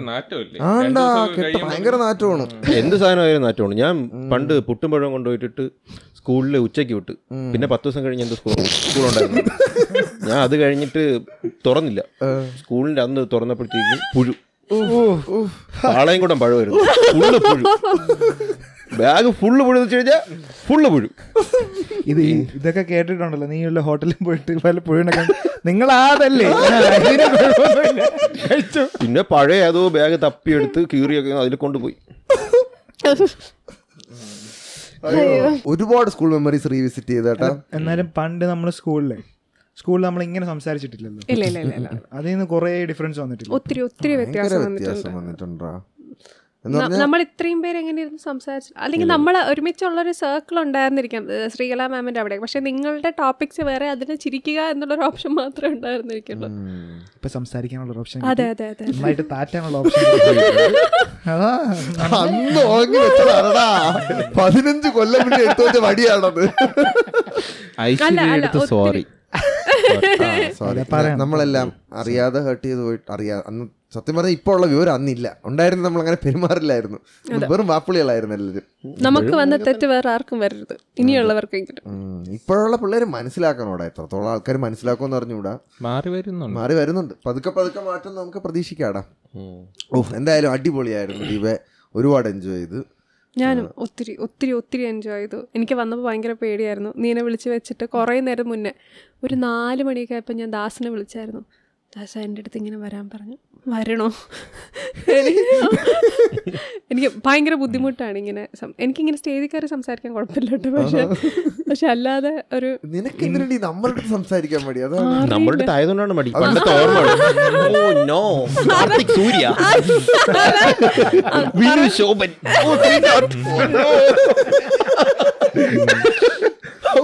അപ്പോൾ എന്താണ് അങ്ങനെ ഒരു ബുദ്ധിമുട്ടാവോ എനിക്കറിയില്ല. അപ്പം ഞാൻ ആണ്ടൻ്റെ ഇറങ്ങുന്നതിന് മുമ്പ് വിളിച്ച് പറഞ്ഞു എന്നിട്ടാ ഞാനിങ്ങനെ പോവാണ്, പോയിട്ട് വാ, നല്ലതല്ലേ. ഒരു ചെറിയ പേടിയുണ്ട്. എന്തിനു പേടി എന്നിട്ട് പുള്ളി ഫോൺ വെച്ചിട്ട് പോയി. അല്ല ഞാൻ പറഞ്ഞോ, അപ്പൊ നീ എന്തോന്നടി? വരാം. ഞാൻ പറഞ്ഞ് ഞാൻ സംസാരിക്കാൻ അറിഞ്ഞുകൂടാത്ത ഞാൻ വന്ന് ഇവിടെ ഇരിക്കുകയല്ലേ. നീ മിസ്സസ് ഇന്ത്യ ആയിട്ട് മിസ്സസ് ഇന്ത്യ റണ്ണർ അപ്പൊ വന്നു ഇരുന്നൂടെ? നല്ലതല്ലേ. നമ്മളെ കൂട്ടുകാരി മാത്രമല്ലല്ലോ, പിന്നെ അക്കോംപ്ലിഷ്ഡ് ആയിട്ടുള്ള ഒരു ആളല്ലേ. ഫീനിക്സ് പക്ഷിയല്ല, കുരുവി. എനിക്ക് ഇന്ററാക്റ്റീവ് സെഷൻ ഒക്കെ ഭയങ്കര പേടിയുണ്ടായിരുന്നില്ലേ? എന്ത് ചോദിക്കുമെന്ന് എനിക്കറിയില്ലല്ലോ. അതാണ്. അല്ല, ഒരുപാട് പേർക്ക് ഇവിടെ വരാൻ ഇത്തിരി ടെൻഷൻ ഉള്ള കുറച്ച് പേരുണ്ട്. പിന്നെ വേറൊരു കാര്യം പറയട്ടെ. നീ ഈ പരിപാടി തുടങ്ങിയ സമയത്ത് എനിക്ക് ഓർമ്മയുണ്ട്, നീ എനിക്ക് ഇങ്ങനെ തുടങ്ങാണെന്ന് പറഞ്ഞാൽ എനിക്ക് ലിങ്ക്, വ്ളോഗ് ആണെങ്കിലും നീൻ്റെ ഇൻസ്റ്റഗ്രാം തുടങ്ങിയ സമയത്താണ് നീ എനിക്ക് ലിങ്ക് അയച്ചത്. ഞാൻ അക്സെപ്റ്റ് ചെയ്തു. അപ്പം ഇനിഷ്യലി ഞാൻ കാണുമ്പോഴത്തേക്ക് ഞാൻ വിചാരിച്ചായിരുന്നു ഇതെന്താ കാണിക്കുന്നത് എന്ന് ഞാൻ വിചാരിച്ചു. ഞാൻ ഫ്രാങ്ക്ലി പറഞ്ഞു. അപ്പം ഞാൻ വിചാരിച്ചായിരുന്നു ഇവനെന്താ കാണിക്കുന്നത്. അപ്പോൾ ഇനിഷ്യലി ഞാൻ വിചാരിച്ചിരുന്ന ഒരു ഇവൻ എന്തൊക്കെയോ കാണിച്ചു കൂട്ടുന്നു. പക്ഷെ അതിൽ നിന്ന് നീ മാറിയൊരു മാറ്റം ഉണ്ടല്ലോ, ആ ഒരു റിഫൈനായി വന്നത് വളരെ ഭയങ്കര വിസിബിളുമാണ്, ഭയങ്കര അഭിമാനകരവുമാണ്. ഓക്കെ, ഇപ്പോൾ എനിക്ക് എൻ്റെ വർക്ക് സ്പേസിൽ തന്നെ പരിചയമുള്ള പലർക്കും കാർത്തിക് സൂര്യനെ അറിയാം. ഓക്കെ, അത് മാത്രമല്ല കാർത്തിക് സൂര്യയുടെ കൂടെ പഠിച്ചതെന്ന് പറഞ്ഞു. നിന്റെ എത്ര ഫാൻസ് പേജടാ, ചുമ്മാ എന്നെ ഫോളോ ചെയ്യുന്നുണ്ട്, നിങ്ങളൊക്കെ ഫോളോ ഞാനിങ്ങനെ ഇതെന്താ ഇങ്ങനെ. സോ ഭയങ്കര വലിയൊരു അക്കംപ്ലിഷ്മെൻ്റ് ആണ്. ആഗ്രഹിക്കാൻ എല്ലാവർക്കും പറ്റും. ഇപ്പോൾ എനിക്ക് വേണമെങ്കിലും ആഗ്രഹിക്കാം പല കാര്യങ്ങളും, പക്ഷെ അതിന് വേണ്ടി നമ്മൾ എഫേർട്ട് ഇടുക, ഒത്തിരി കളിയാക്കൽ സഹിക്കുക, ഒത്തിരി ഡിസ്കറേജ് ചെയ്യുന്നതായിട്ടുള്ള പല കാര്യങ്ങളുണ്ട്. നീ എന്തുളത്തരം കാണിച്ചാലും ഇവരൊക്കെ കൂടെ ഉണ്ടായിരുന്നല്ലോ, അവരെ സമ്മതിക്കണം കേട്ടോ, സത്യം. അതൊരു വലിയൊരു കാര്യമാണ്. നമ്മളൊരു കാര്യം ചെയ്യുമ്പോൾ നമ്മളെ സപ്പോർട്ട് ചെയ്യാനായിട്ട് നിൻ്റെ അച്ഛനും അമ്മയും, അത് ഭയങ്കര ഒരു വലിയ കാര്യമാണ്. നിനക്ക് വന്ന വ്യത്യാസം, നീ ഇപ്പോൾ ചെയ്യുന്ന കാര്യങ്ങൾ. ഇപ്പോൾ അന്ന് എൻ്റെ പേര് പറഞ്ഞൊരു പോഡ്കാസ്റ്റ് ഞാൻ കണ്ടതല്ലോ, അപ്പം എൻ്റെ ഫ്രണ്ട് പറഞ്ഞ പേര്, പുള്ളിക്കാരി എനിക്കറിയില്ലായിരുന്നു പുള്ളിക്കാരി ഇത് കാണുന്നത്. അവൾ എനിക്ക് അയച്ചിട്ട് പറഞ്ഞതെന്ന് വെച്ചാൽ, കാർത്തികും നിങ്ങളെല്ലാവരും ഒത്തിരി ഇൻഫോർമേറ്റീവ് ആയിട്ടുള്ള കാര്യങ്ങൾ സംസാരിക്കാറുണ്ട്. അതും ബാക്കി ഇരിക്കുന്ന ഇപ്പോൾ ഒരു കുറേ പേരിരുന്ന് നമ്മളെ പഠിപ്പിക്കാൻ വേണ്ടി പറയുന്ന പോലെയല്ല, നിങ്ങൾ സംസാരിച്ചു കൊണ്ട് പല കാര്യങ്ങൾ, ഇപ്പം നമ്മളാണേലും പല കാര്യങ്ങൾ ഡിസ്കസ് ചെയ്തു, അത് ആ ഒരു രീതിയിൽ, ആ ഒരു ഓളത്തിൽ പോയില്ലേ. അങ്ങനെ പറയുന്നത് പല ആൾക്കാരും ഒത്തിരി എൻജോയ് ചെയ്യുന്നുണ്ട്. അപ്പോൾ ചെറിയ രീതിയിലാണെങ്കിലും നിങ്ങൾക്ക് സമൂഹത്തിൽ ചേഞ്ച് വരുത്താൻ പറ്റുന്നുണ്ട്. That's A great thing.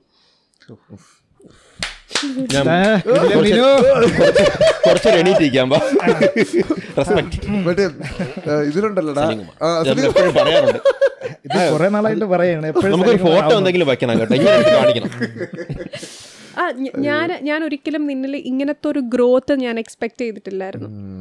പക്ഷെ അതിന്നെല്ലാം നീ ഒന്നും ആവില്ല, അല്ലെങ്കിൽ നീ കാണിക്കുന്ന മണ്ടത്തരമാണെന്ന് ചിന്തിച്ച എന്നെയും എന്നെപ്പോലുള്ള പലരെയും മാറ്റി ചിന്തിപ്പിച്ചു.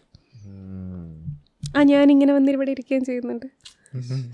അല്ല, പക്ഷെ അത് അഡ്മിറ്റ് ചെയ്യുന്നത് ഭയങ്കര കാര്യമാണ്. കാര്യം പണ്ട് തുടങ്ങുമ്പോൾ കുറെ ബുദ്ധിമുട്ടുകളുണ്ടായിട്ടുണ്ട്. അത് എന്ന് വെച്ചാൽ ഇപ്പം നമ്മളിപ്പോൾ, എനിക്ക് പണ്ട് പല വൃത്തികെട്ട സ്വഭാവങ്ങളുണ്ട്, പലരെ പറ്റി പലത് പറഞ്ഞിട്ടുണ്ടാകും, തെറ്റുകൾ കാണിച്ചിട്ടുണ്ടാകും. അത് ഇപ്പം ഞാൻ അതിനെപ്പറ്റി മാറ്റി ഇപ്പോൾ ഒരു പോസ്റ്റ് ഇട്ടാൽ, അല്ലെങ്കിൽ ഇപ്പം അതിനെപ്പറ്റി പറഞ്ഞാൽ പലരും ചിന്തിക്കും പണ്ട് ഇവളിങ്ങനെയല്ലല്ലോ. ഞാൻ മനുഷ്യനാണ്, ഐ എം ചേഞ്ചിങ്. സോ ഞാൻ നിന്നെപ്പറ്റി അങ്ങനെ ചിന്തിച്ചിട്ടുണ്ട്, അത് മോശമായിരുന്നു, അത് ഞാൻ മാറ്റി. ഇത്രയും പേര് നിൻ്റെ ഫാൻസ് കാണുന്നുണ്ട്, അവരെ മുന്നേ വെച്ച് ഞാൻ പറയുന്നുണ്ട്, അങ്ങനെ ചിന്തിച്ചിരുന്നു. പല ആൾക്കാരും ഒത്തിരി പേരങ്ങനെ ചിന്തിച്ചിട്ടുണ്ടായിരിക്കും. ഉണ്ട്, നീ പറഞ്ഞിട്ടില്ല എന്നുള്ളൂ, പറഞ്ഞ വളരെ നമുക്ക് അറിയാലോടാ വിനു. ഞാൻ അന്നൊക്കെ ഉണ്ടല്ലോടാ, ഒരു വീഡിയോ ഇട്ട് കഴിഞ്ഞാൽ 100 സബ്സ്ക്രൈബർ പോലും ഇല്ല കേട്ടാ, എല്ലാവർക്കും ഷെയർ ചെയ്യും കേട്ടോ, എൻ്റെ കോൺടാക്ട് ലിസ്റ്റിലുള്ള എല്ലാവർക്കും ഷെയർ ചെയ്യും. അപ്പോൾ ചിലരുടെ ഒരു റിപ്ലൈ എനിക്ക് ഇപ്പോഴും മനസ്സിൽ ഇങ്ങനെ ക്ലിയർ ആയിട്ട് കിടപ്പുണ്ടായിരുന്നു.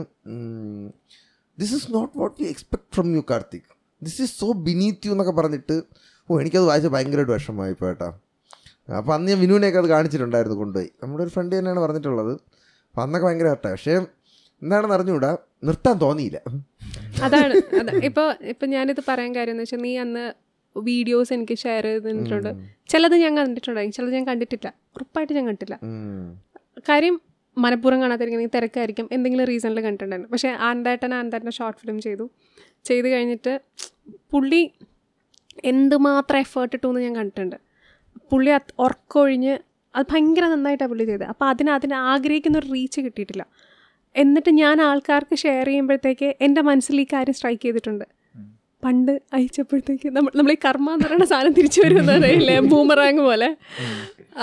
അപ്പോൾ അതാണ്. അപ്പോൾ ആനന്ദേട്ടൻ്റെ അടുത്തും ഞാൻ ചിന്തിച്ചൊരു കാര്യമുണ്ട്, പുള്ളിയും വേണേ നിർത്താം, അത്രയും എഫേർട്ട് ഇട്ട്. ആ സമയത്ത് പുള്ളി വർക്ക് ചെയ്യുന്നതിൻ്റെ ഇടയിൽ രാത്രി ഉറങ്ങാതെ ഇത് ചെയ്ത്, രാത്രിയാണ് ഇതിൻ്റെ ഷൂട്ട്, പിന്നെ അതിൻ്റെ ബാക്കി സമയം ഇരുന്ന് വർക്ക് ചെയ്യുക, ഉറങ്ങാതെ ക്ഷീണിച്ച് ഫുഡ് കഴിക്കാതെ ഇങ്ങനെയൊക്കെയാണ് ചെയ്യുന്നുണ്ട്. അപ്പോൾ ഒരാൾക്കുള്ള കമ്മിറ്റ്മെൻറ്റാണ് ഓരോ കാര്യങ്ങൾക്ക്. എന്നാലും വീണ്ടും ചെയ്യാൻ തോന്നുന്നു. നീയും ആ സാധനം വേണേ നിനക്ക് അപ്പം നിർത്തായിരുന്നു. ഒത്തിരി നെഗറ്റീവ് കമൻസ് സാധനങ്ങളും വരുന്നുണ്ടായിരുന്നു, ട്രോൾ വീഡിയോസ് വരുന്നുണ്ടായിരുന്നു, പക്ഷെ അത് നിനക്ക് ഭയങ്കര വള വരുന്നുണ്ട്. ഷോർട്ട് ഫിലിമിന്റെ പേര് പറഞ്ഞോളൂ കേക്കട്ടെ. ഹരി ഹൈസ്റ്റ്. എനിക്കറിയാം. ഇല്ല ദാസനെ അറിയായിരിക്കും. കാര്യം എന്താണെന്ന് വെച്ചാൽ ഓരോ സാധനം ഇറങ്ങുമ്പോഴത്തേക്കും ഞാൻ ആദ്യം ദാസന് അയച്ചു കൊടുക്കുന്നത്. ഇപ്പം എനിക്കൊരു സാധനം, ഇപ്പം എനിക്കൊരു ഫോട്ടോ ആണെങ്കിലും എനിക്കൊരു എഡിറ്റ് ചെയ്ത് കിട്ടുവാണെങ്കിൽ ഇതെങ്ങനെയുണ്ട് ദാസാന്ന് ഞാൻ ആദ്യമേ ഇവനോടാണ് ചോദിക്കുന്നത്. ഞാൻ ഒപ്പീനിയൻ ചോദിക്കുന്നത്. ഒരു എന്ത് കണ്ടാലും കൊള്ളടി എന്ന് പറയുന്ന ഒരാളല്ലോ, കൊള്ളൂല എന്ന് പറയാൻ ഉറപ്പുള്ള ആൾക്കാരാണല്ലോ നമുക്ക് കാണിക്കേണ്ടത്. അതൊക്കെ കൃത്യമായിട്ട് പറയും കേട്ടോ. തമ്മിലൊക്കെ എന്തെങ്കിലും ഉണ്ടെങ്കിൽ ദാസൻ എടുത്ത് പറയൂല കേട്ടോ, എന്നൊരു ആക്ടിങ് കൊള്ളൂലല്ലേ ഉല്ലു.